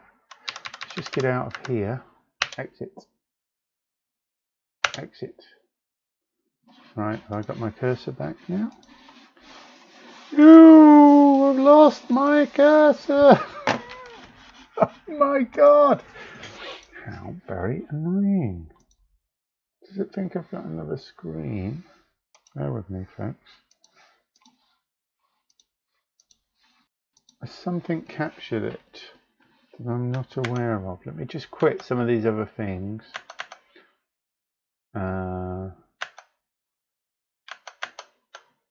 In case.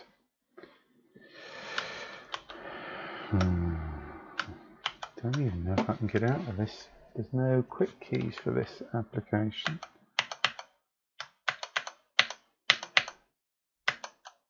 That's annoying.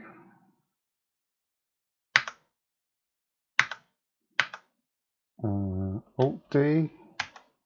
Yeah. It doesn't underline. That's very naughty. Oh, wait a minute. Is there an execute? Full screen count. Wow. No exit on the menu. It's a weird kind of app. What kind of app does that? Can I do a Control W? Yeah. I'll quit. Alt W. I can't get out of the damn thing. I wonder if it's this one that's messing with it.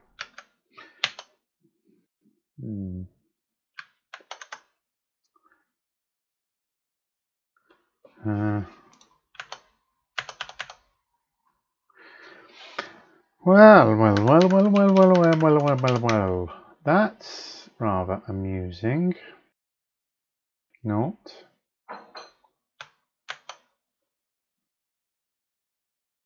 I wonder if it's that that's causing the problem.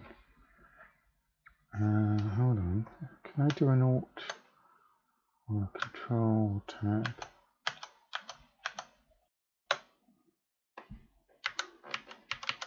Can't use the arrows. Oh.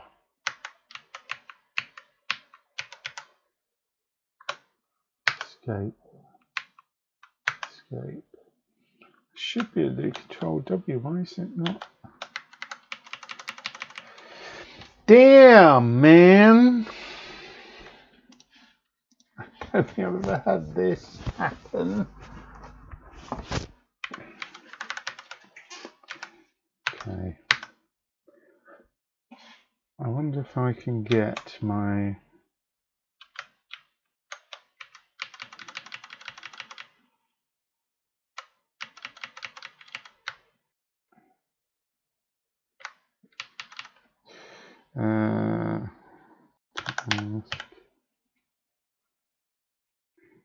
TAS.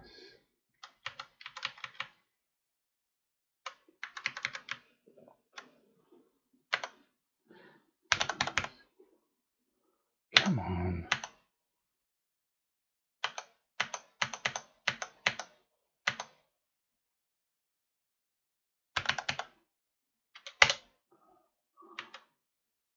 Let me see if I can kill it in the task manager.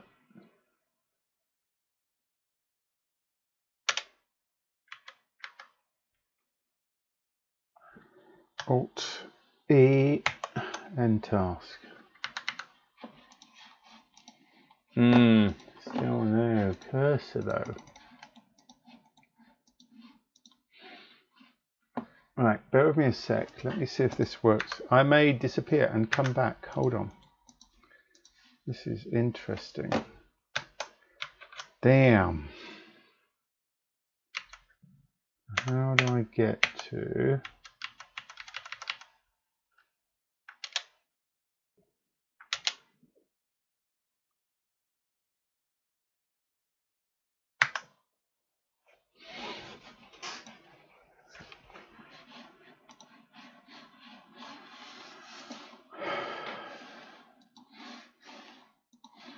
Incredible. Something has stolen my mouse and I can still not get it back.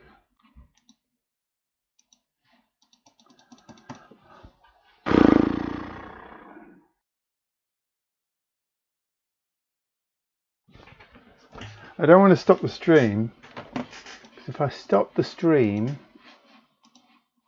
I will lose you guys, and it actually creates a new stream, which is annoying. This is unbelievable. I don't think I've ever had that. Any clues how to find your cursor in Windows if it disappears off? Anyone else had this issue before? Teach me to use Windows, won't it? Apologies, people. This is very, very annoying. If I go back to browser, what happens then? It's not actually anywhere on screen because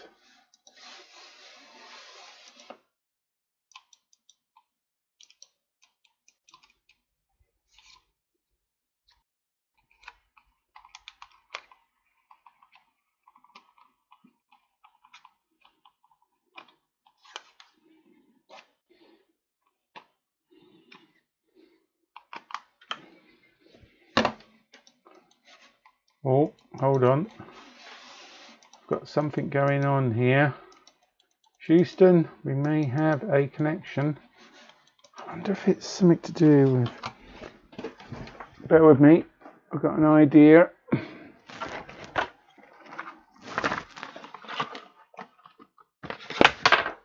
Whoa.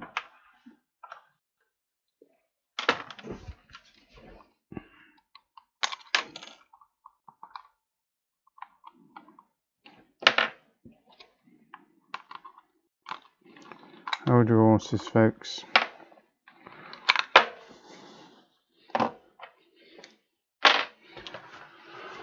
Oh, no, it's not those two, it's these.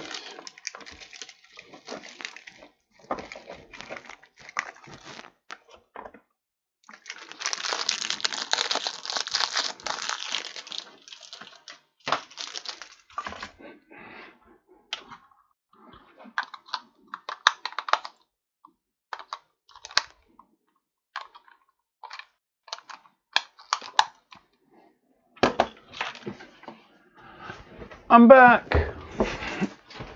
As the goddamn mouse died silently, no warning. Damn, normally it gives me a warning. Right, anyhow, I'm back. Apologies. Right, where were we? Seem to have lost rather a few people. Never mind, I'm going to finish anyhow. Even if for my own sanity. Right, do apologise, guys.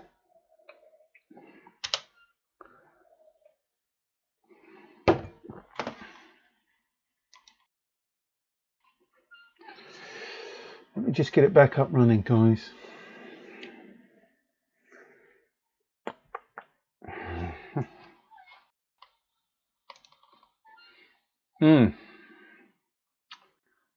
Right, where did it leave us? That is actually...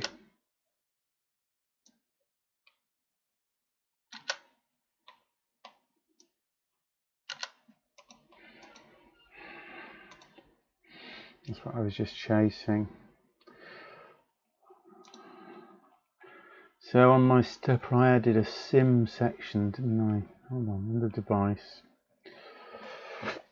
Sim.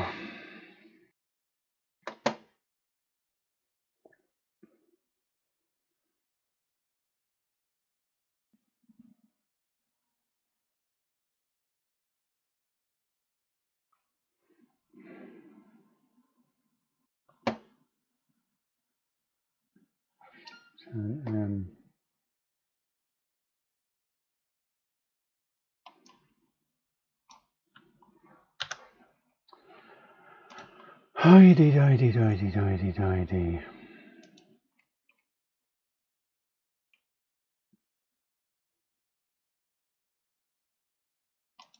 Well, I can do it under here. Hold on.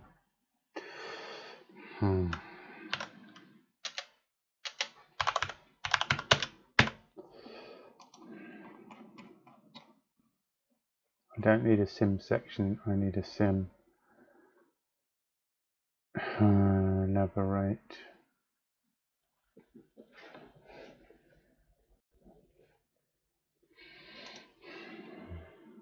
Sim. Self. M modules. FPGA. M submodules. Self.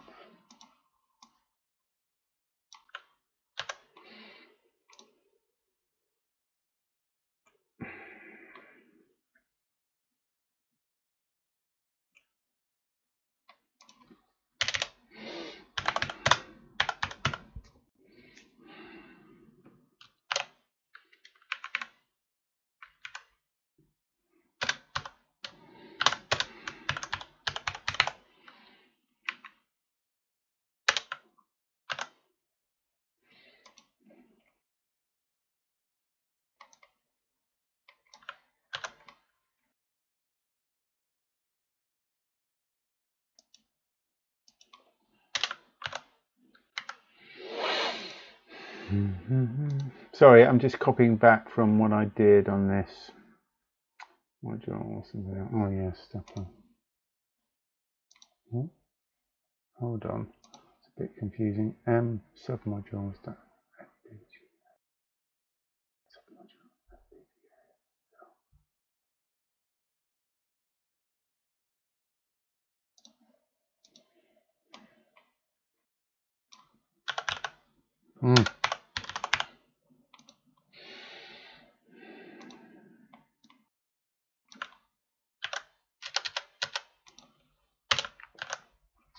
Then I need to do what I'm doing up here.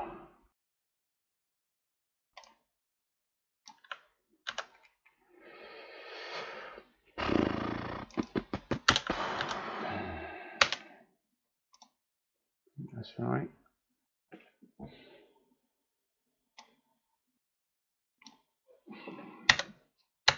So it's just a bit more of an integrated way of doing it, which is better. Yourself. What did I need to do with that? I needed to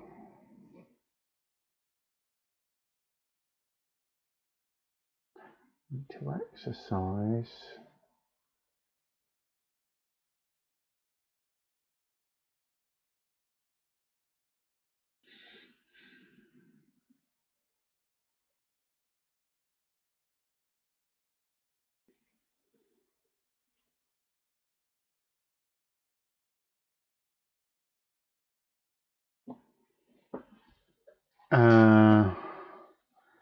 Need to increment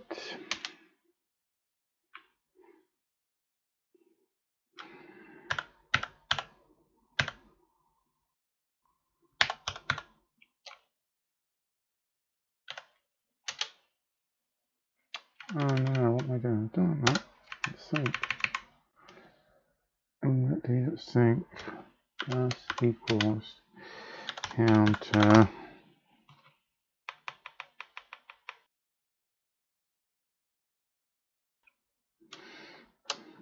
equals counter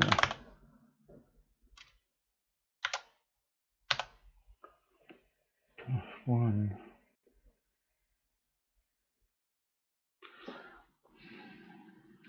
I keep putting commas in. What is up with my typing today? And then I need a combination of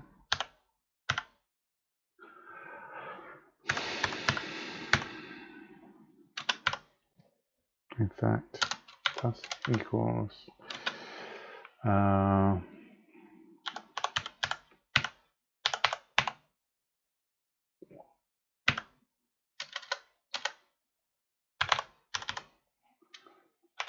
is that right?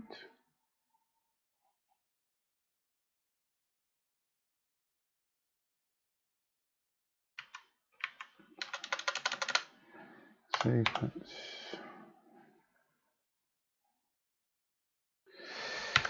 equals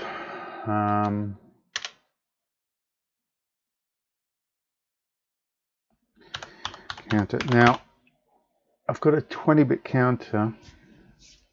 Let's do a 16 to. I need 3 bits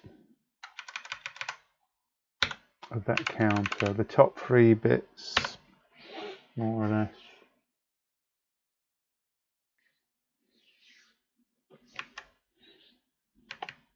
Oh, hold on.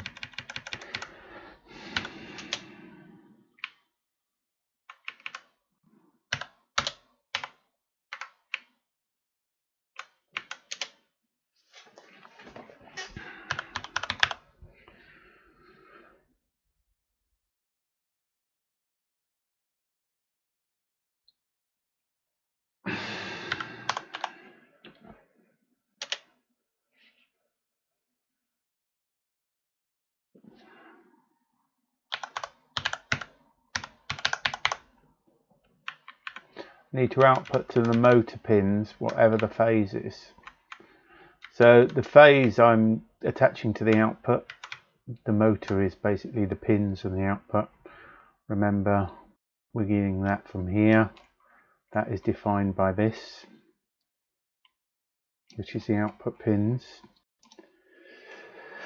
So that's always going to equal whatever phase is self.phase, which is stepper, because this is part of stepper, this simulation. Oh, I think that's right.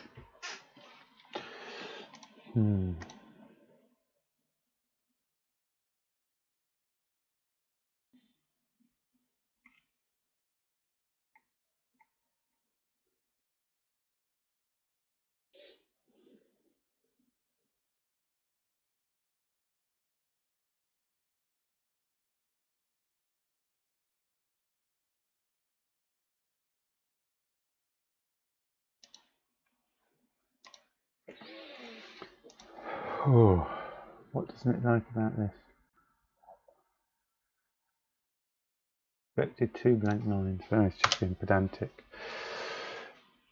Okay, let's see. Why doesn't it like this?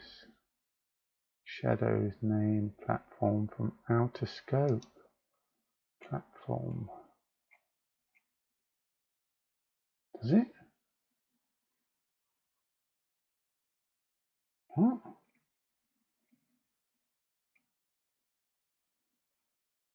We're not doing anything with these yet, but we're going to do something similar to here.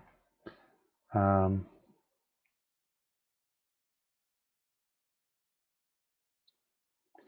don't know whether that test bench should be inside here. It might be easier, but anyhow. So what happens if I try and do something with this alloy stepper? Python 3 alloy stepper simulate. I need a simulate. There's a whole bunch of things I need to pass in to default sim, and I haven't run this for a while, so let me just find one.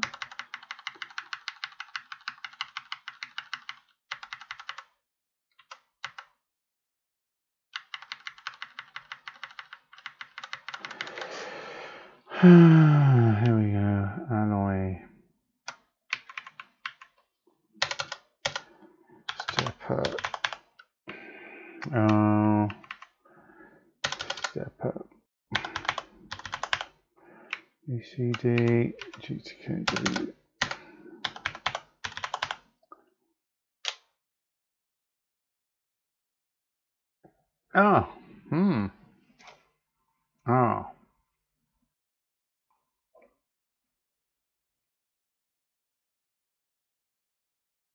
Platform. I need to pass it into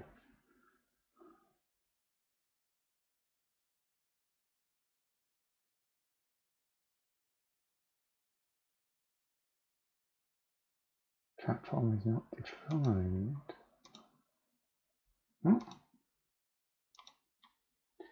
I'm using platform in sim method, but not parameter. Hold on, let me just check what I did here. Platform, I use a normal platform.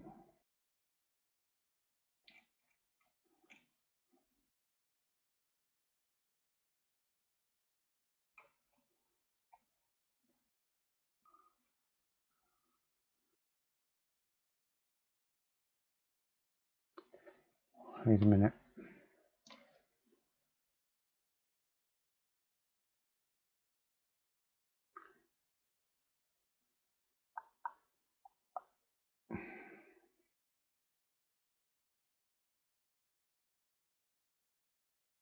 Using platform here,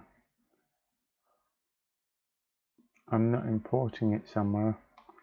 Maybe build. Is that what's happening?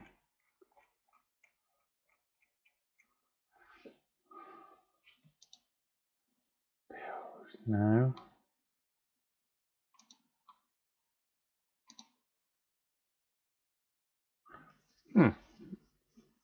nMigen import.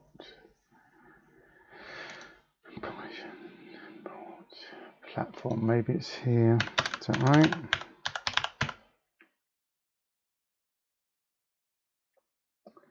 Hark.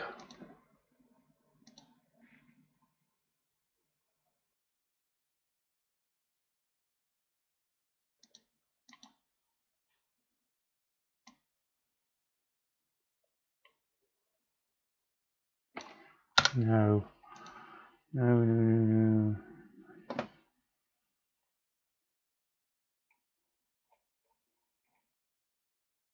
I can't see the wood for the trees. Laurie, what are you saying? Platform. No, platform. That returns the platform. So where is it complaining about this? Error name platform not defined. 944.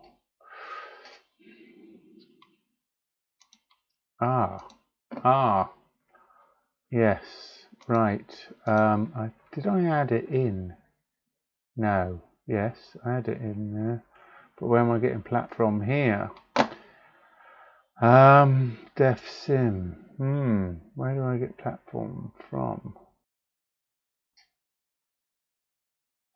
Yeah, it's a parameter on. How am I doing it here? Hold on.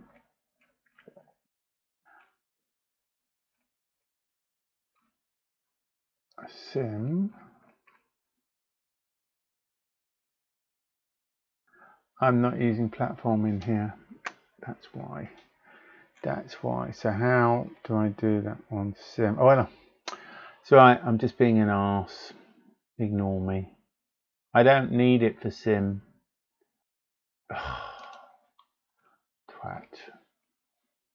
I need it for bench, but not for sim.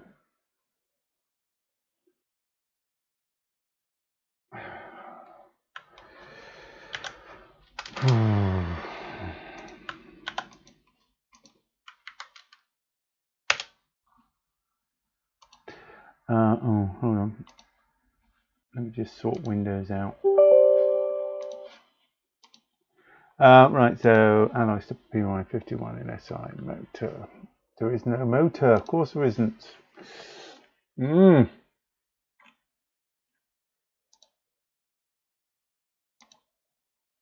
There's just self phase, so I just need to look at self phase. I don't need that.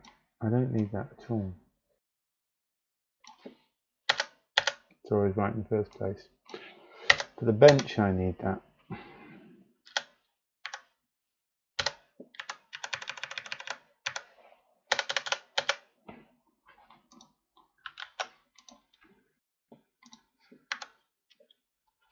Oh, it's annoying. Can you see? Apologies, folks. Let me just shrink this window down because you can't actually see what's going on here.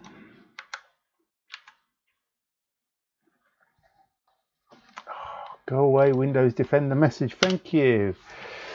Right, simulate step and namespace action simulator. Did that work?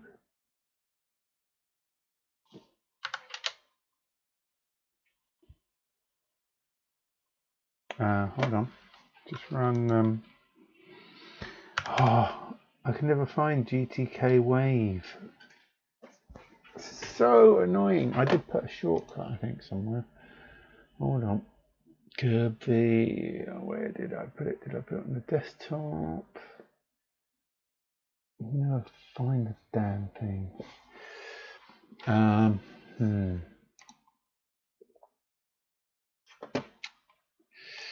Maybe it was in PowerShell. Here we go. So I need to change into this directory first, and then I need to do run GTK Wave, and I need to look at stepper.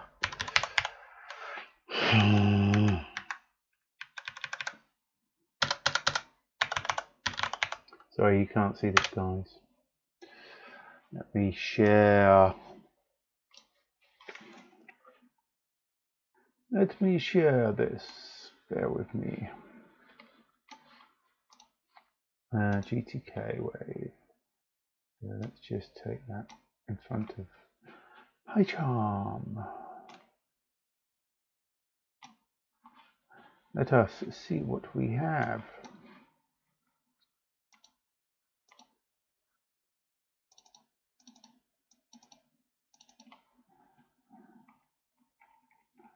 Let me zoom right out. Have I gone in too deep here? Jesus, I think I might have. How long have I run this damn thing for? 4e to the minus 8. Ooh, I might want to change my parameters slightly here.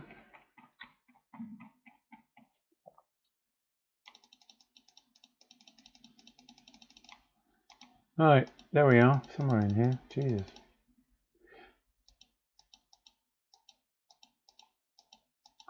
So I've got my clock. My phase is changing by the looks of it.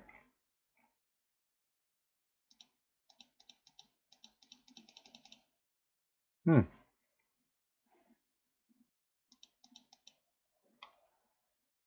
8, 0. What?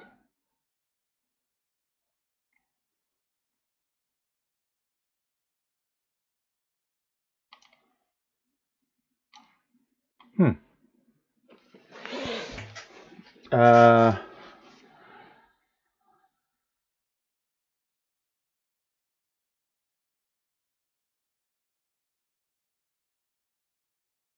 Sync clocks 1000, sync period for E. Minus 0, 8, GTK, C. Is that 1000 cycles?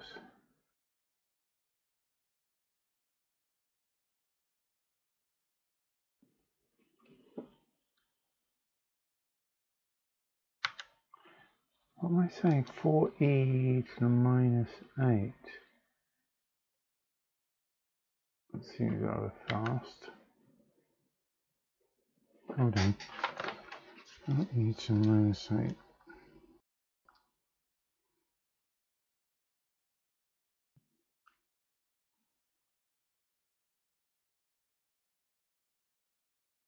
Wow, it's really peeing it down outside. I can hear it banging on the roof. Is this reciprocal of this? What does that give me? That gives me 25 megahertz.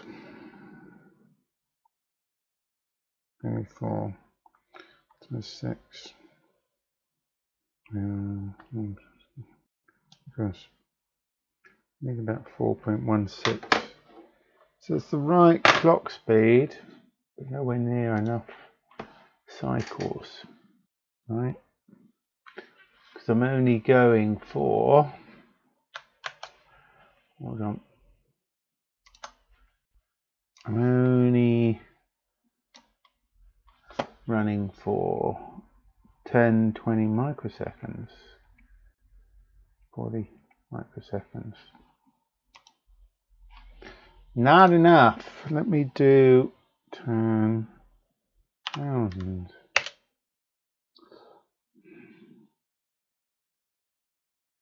Let me reload. I think it's Control R, isn't it?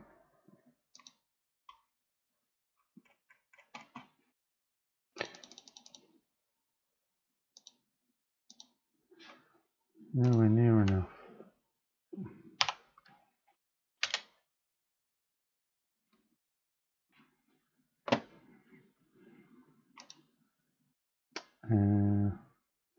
Shift Control R.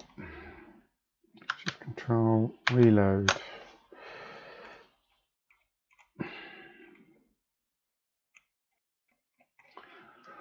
Oh boy. So on the simulation, let's just change. Because I'm thinking in real life, I don't need to do 16.9 here. I could do flipping. I can do 1 like 4 and a lot less cycles.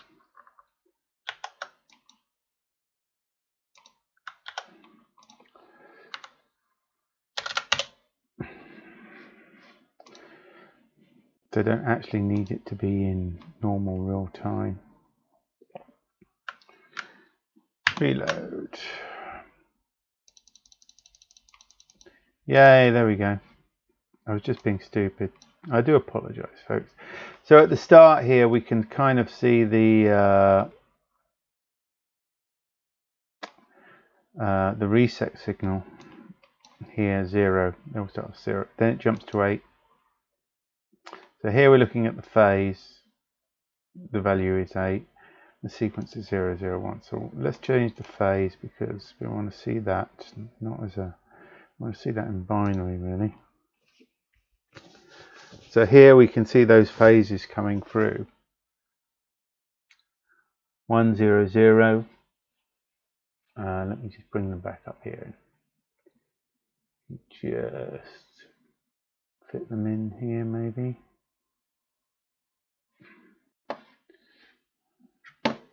Bear with me a second. Type modification. So you can see them at the top here, these phases corresponding. So we get 1, 0, 0, 0, 1, 1, 0, 0, 0, 1, 0, 0, 0, 1, 1, 0, 0, 1, etc. Right till we get to the end, which is 1, 0, 0, 1, which corresponds to our last one on here. So it's going through exactly what we expect. Voila. Very good. So how are we doing for time? Crikey. 2.5 hours already. Apologies, folks. Hope you haven't all fallen asleep. Let's see if I wonder if we can quickly do a bench. So let's just go back here. Let me just change the order here. Just turn the waveform viewer off for a sec.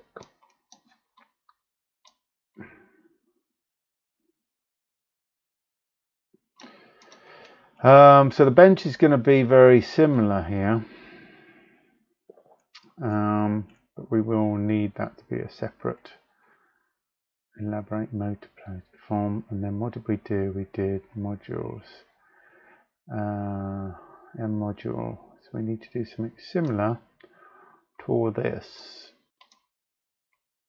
but we're going to change it slightly.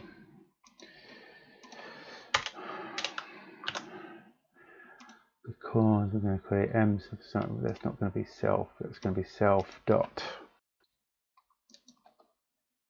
step up and be sync dot counter. And this I really do this time need to add in, yeah, that's going to be, what did I say, 16 to 19, top 3 bits, comma, and I need to also motor dot equals self dot stepper dot phase.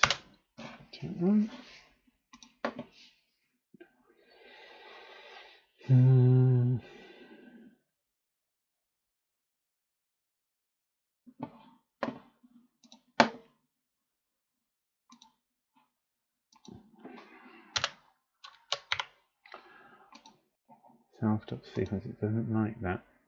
Self.sequence, because it's self.stepper. Dot sequence. So this is when we're running the bench, and this does need platform because we've got an output here that we need to connect to. And then we need to run that. So do we stepper bench?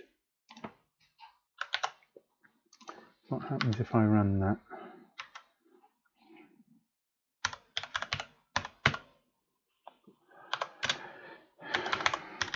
Oh no, alloy stepper.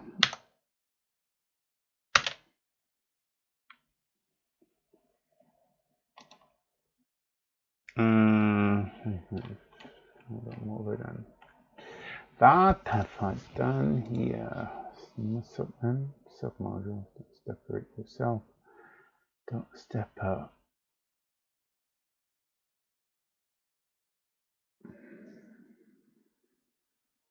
Object has no attribute stepper. Oh, it does. One of those things. What is this?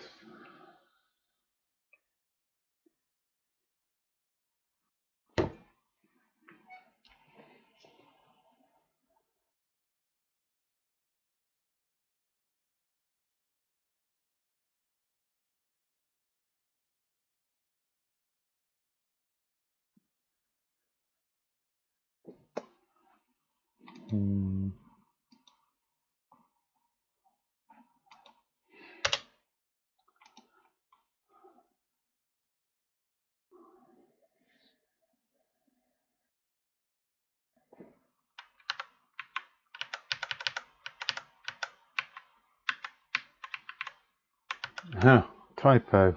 Jesus. God. Why is it complaining about platform?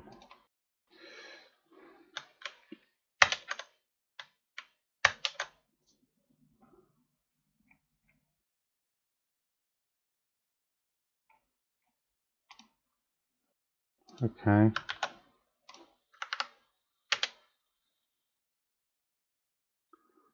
This will probably complain because it can't see the D drive or something. Well, it didn't. That's interesting. Bear with me. So that could actually be running in the FPGA. Hold on, let me just check. I'll just run the logic analyzer and see if there's anything coming out in the outputs.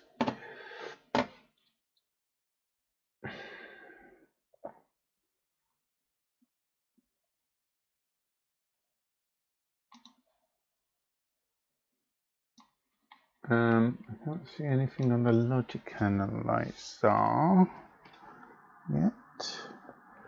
Let me check. Have I?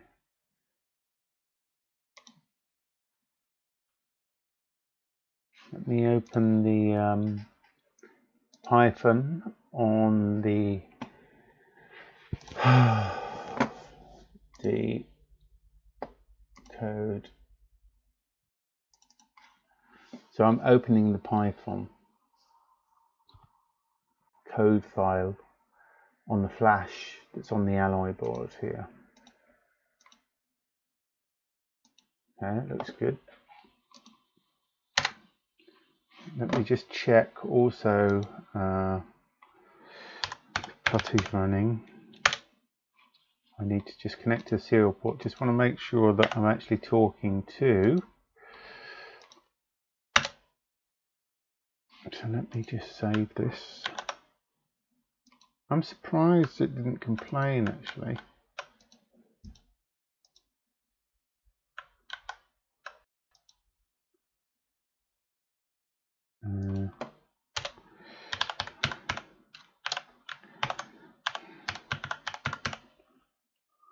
Oh.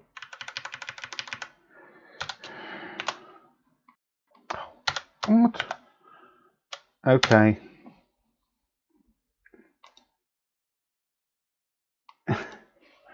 There's a quick key for changing your keyboard settings, I'm sure there is, because every now and then I accidentally hit it and go to an American keyboard. So I've saved that. Yeah, it's loading that now. Running. Seeing something on PuTTY. Hold on.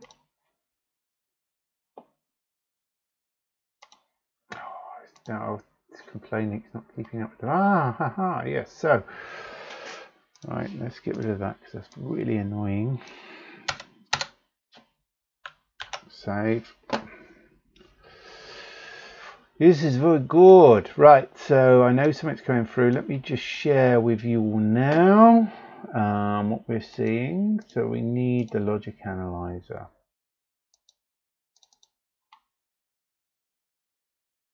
Okay.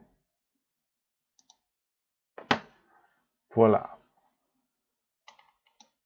So this is the output from the logic analyzer.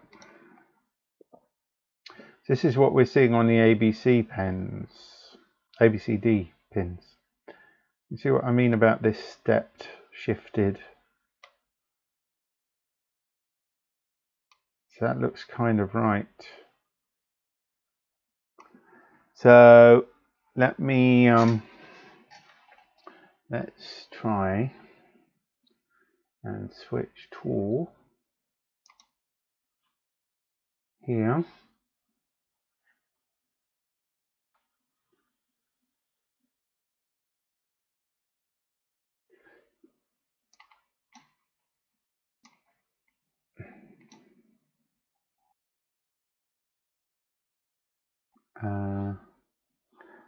It's power,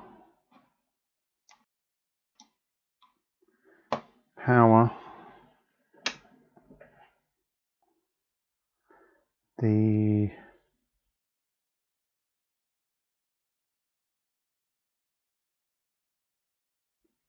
stepper motor. I've got to check the connections as well. That's connected, that's connected. We've got a signal, definitely.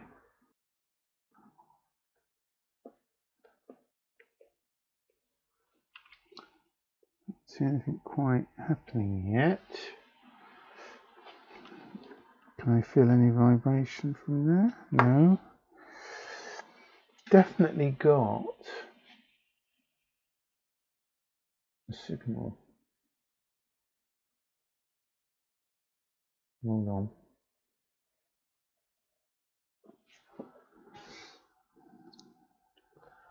Check my wiring.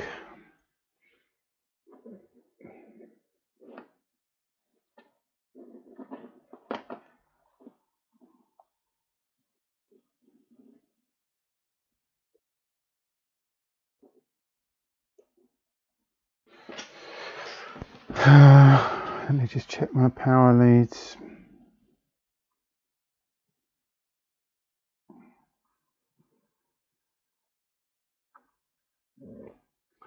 I have to get the scope out in a sec.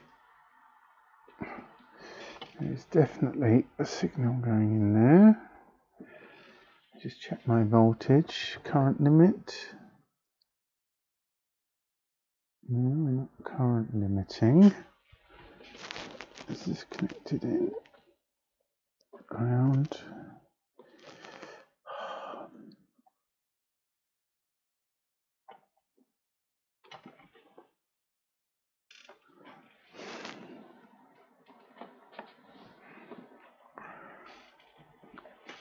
Well, that's strange. We've definitely got a signal going here.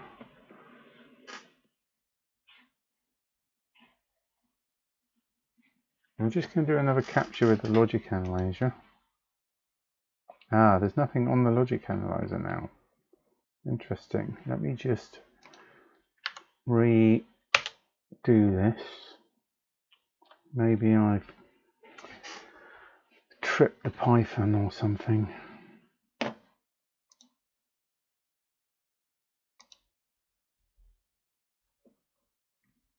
Hold on.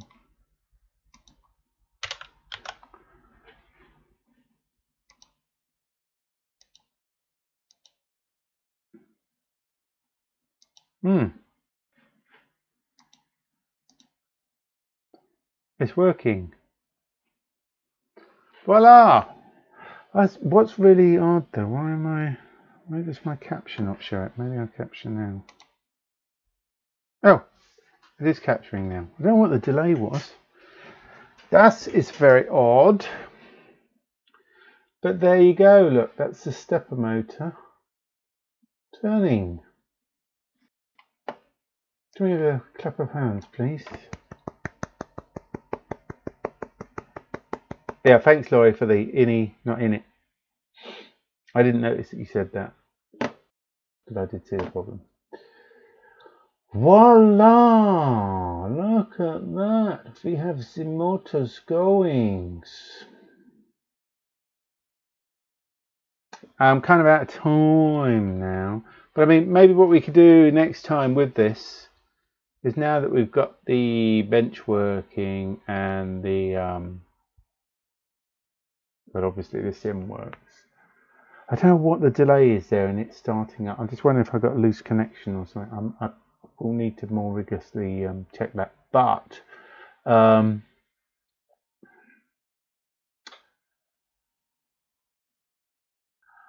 next stage would be having this driven by 2 incoming lines from the microcontroller.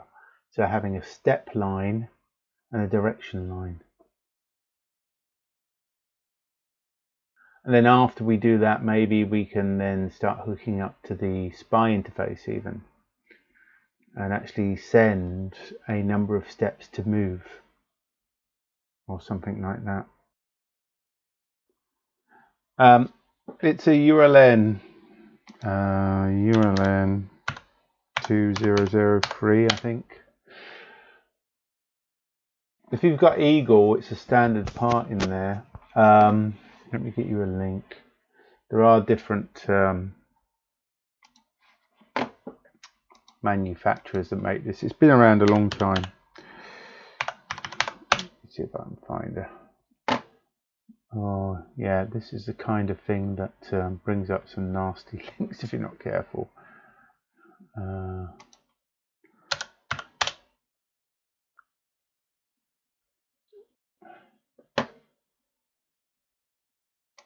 ST do a version of it, for example, but you can pick them up from China or whatever. If you do a search on like AliExpress, you can find them, or eBay.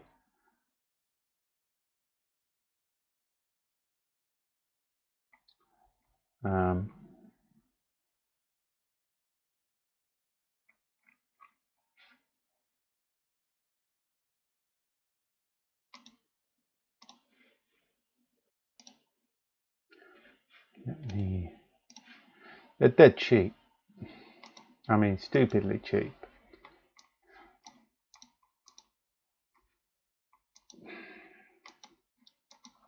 Oh, bloody cookies.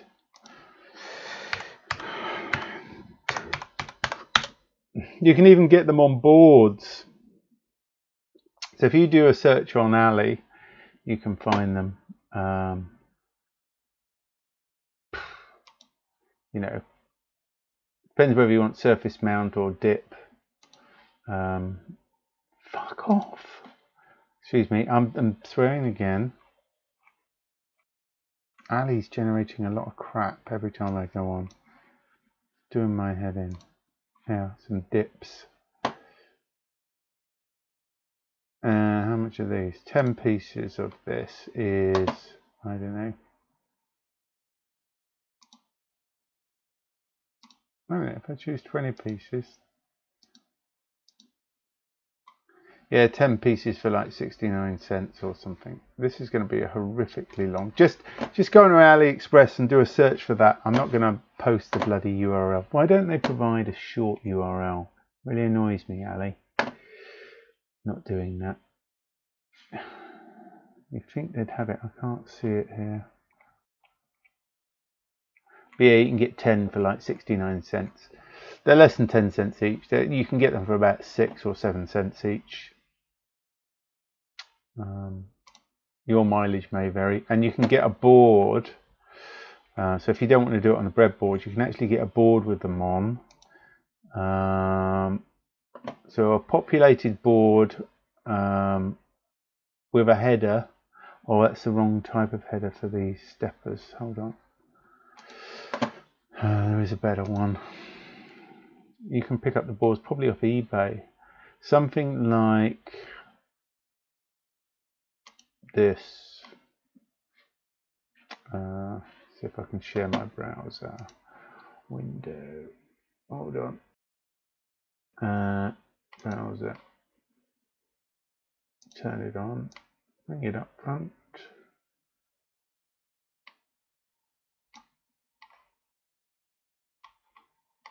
Oh, come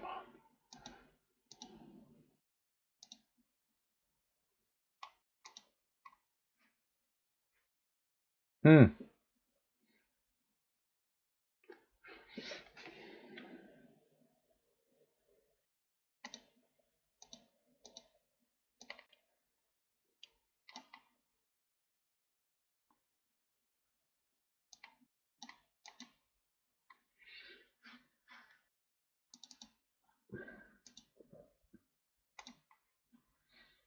Oh, this is so slow. Voila, one of these. Sorry. Too much of a zoom. That's 53 cents. So that's already populated. Has a bunch of LEDs as well. How very pretty. And I think you can plug the motor directly in. One of those sorts of connectors. So you can find these on eBay and places like that, mate. No, but you can drive it from Black Ice MX or your ULN. Don't have to use alloys.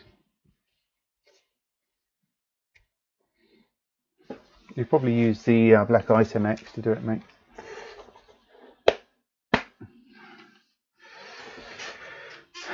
Shouldn't be difficult to do that. In fact, you can probably find it on the ULX 3XS.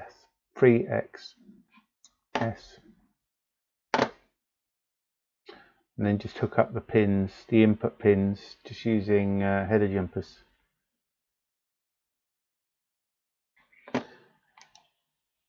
Yeah, I mean, steppers are quite fun because you've got state as well. I mean, these are very simple ones. We're not talking about micro stepping here. We're just talking about half stepping and stuff. But these are great. I have a project that I've got to do that I wanted to use some of these for. That's not just a toy project. I needed something with a whole bunch of really cheap steppers. And I might bounce back to that at some point. Because what you need in that case is a lot of pins to drive them, because each stepper takes 4 pins. So you run out of pins quite quickly, and I needed like 20 or 30 of these steppers running concurrently. So you start using up a lot of pins very quickly. Any other questions before I disappear?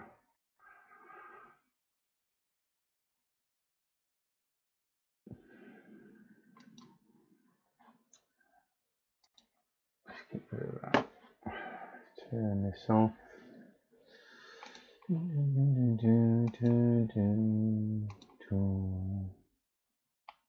Bing bong. Off. So hopefully that was a useful intro anyhow. And as I say, we'll probably carry that on, do a bit more next time on the nMigen stuff. We could probably add a direction and step control signal so it can be controlled directly from the ESP32 on the alloy or any other microcontroller for that matter. And then the step after that would be, depending on whether we've got time or not, to use the SPI interface. And on the SPI interface we could do all sorts of things. So we could have a register for how many steps it moves. So once it receives a command to move steps, it then uses that register, counts down until it's done all the steps. You could even have speed parameters and other registers and things like that as well. Okay, so if there are no more questions, I'm going to call it a day because we've been streaming now for 2 3/4 of an hour. So why did it say 1.08? A bit longer than that. Right, guys. Well, listen. Thank you very much for joining me this evening. I know it was a little bit chaotic. I had a kind of idea what I was doing. I knew some of the community items I was going to cover, and I knew I wanted, if I had chance, to do, you know, a bit of stepper stuff in nMigen, which I think we did, which is good. I'm going to have to work on the Remarkable interface. I don't know why that's not syncing up. It may be because I think it might go up to the cloud and back down. So I don't know if that's just an issue with the streaming or what. I'm going to have to play around with that because it's kind of useful to be able to do your timing stuff, sketch out your ideas and things. So I'll have a look at that. Maybe we could do a bit more next week. So if there's any more on this, obviously I'll be down at the forum, post up a question, etc., or any other questions to do with the alloy type stuff, then just ping me down there and we'll carry on. So thank you, folks. Enjoy the rest of the week. Hopefully I should be streaming again as usual next Wednesday, 8 p.m. GMT. Cheers. Ciao.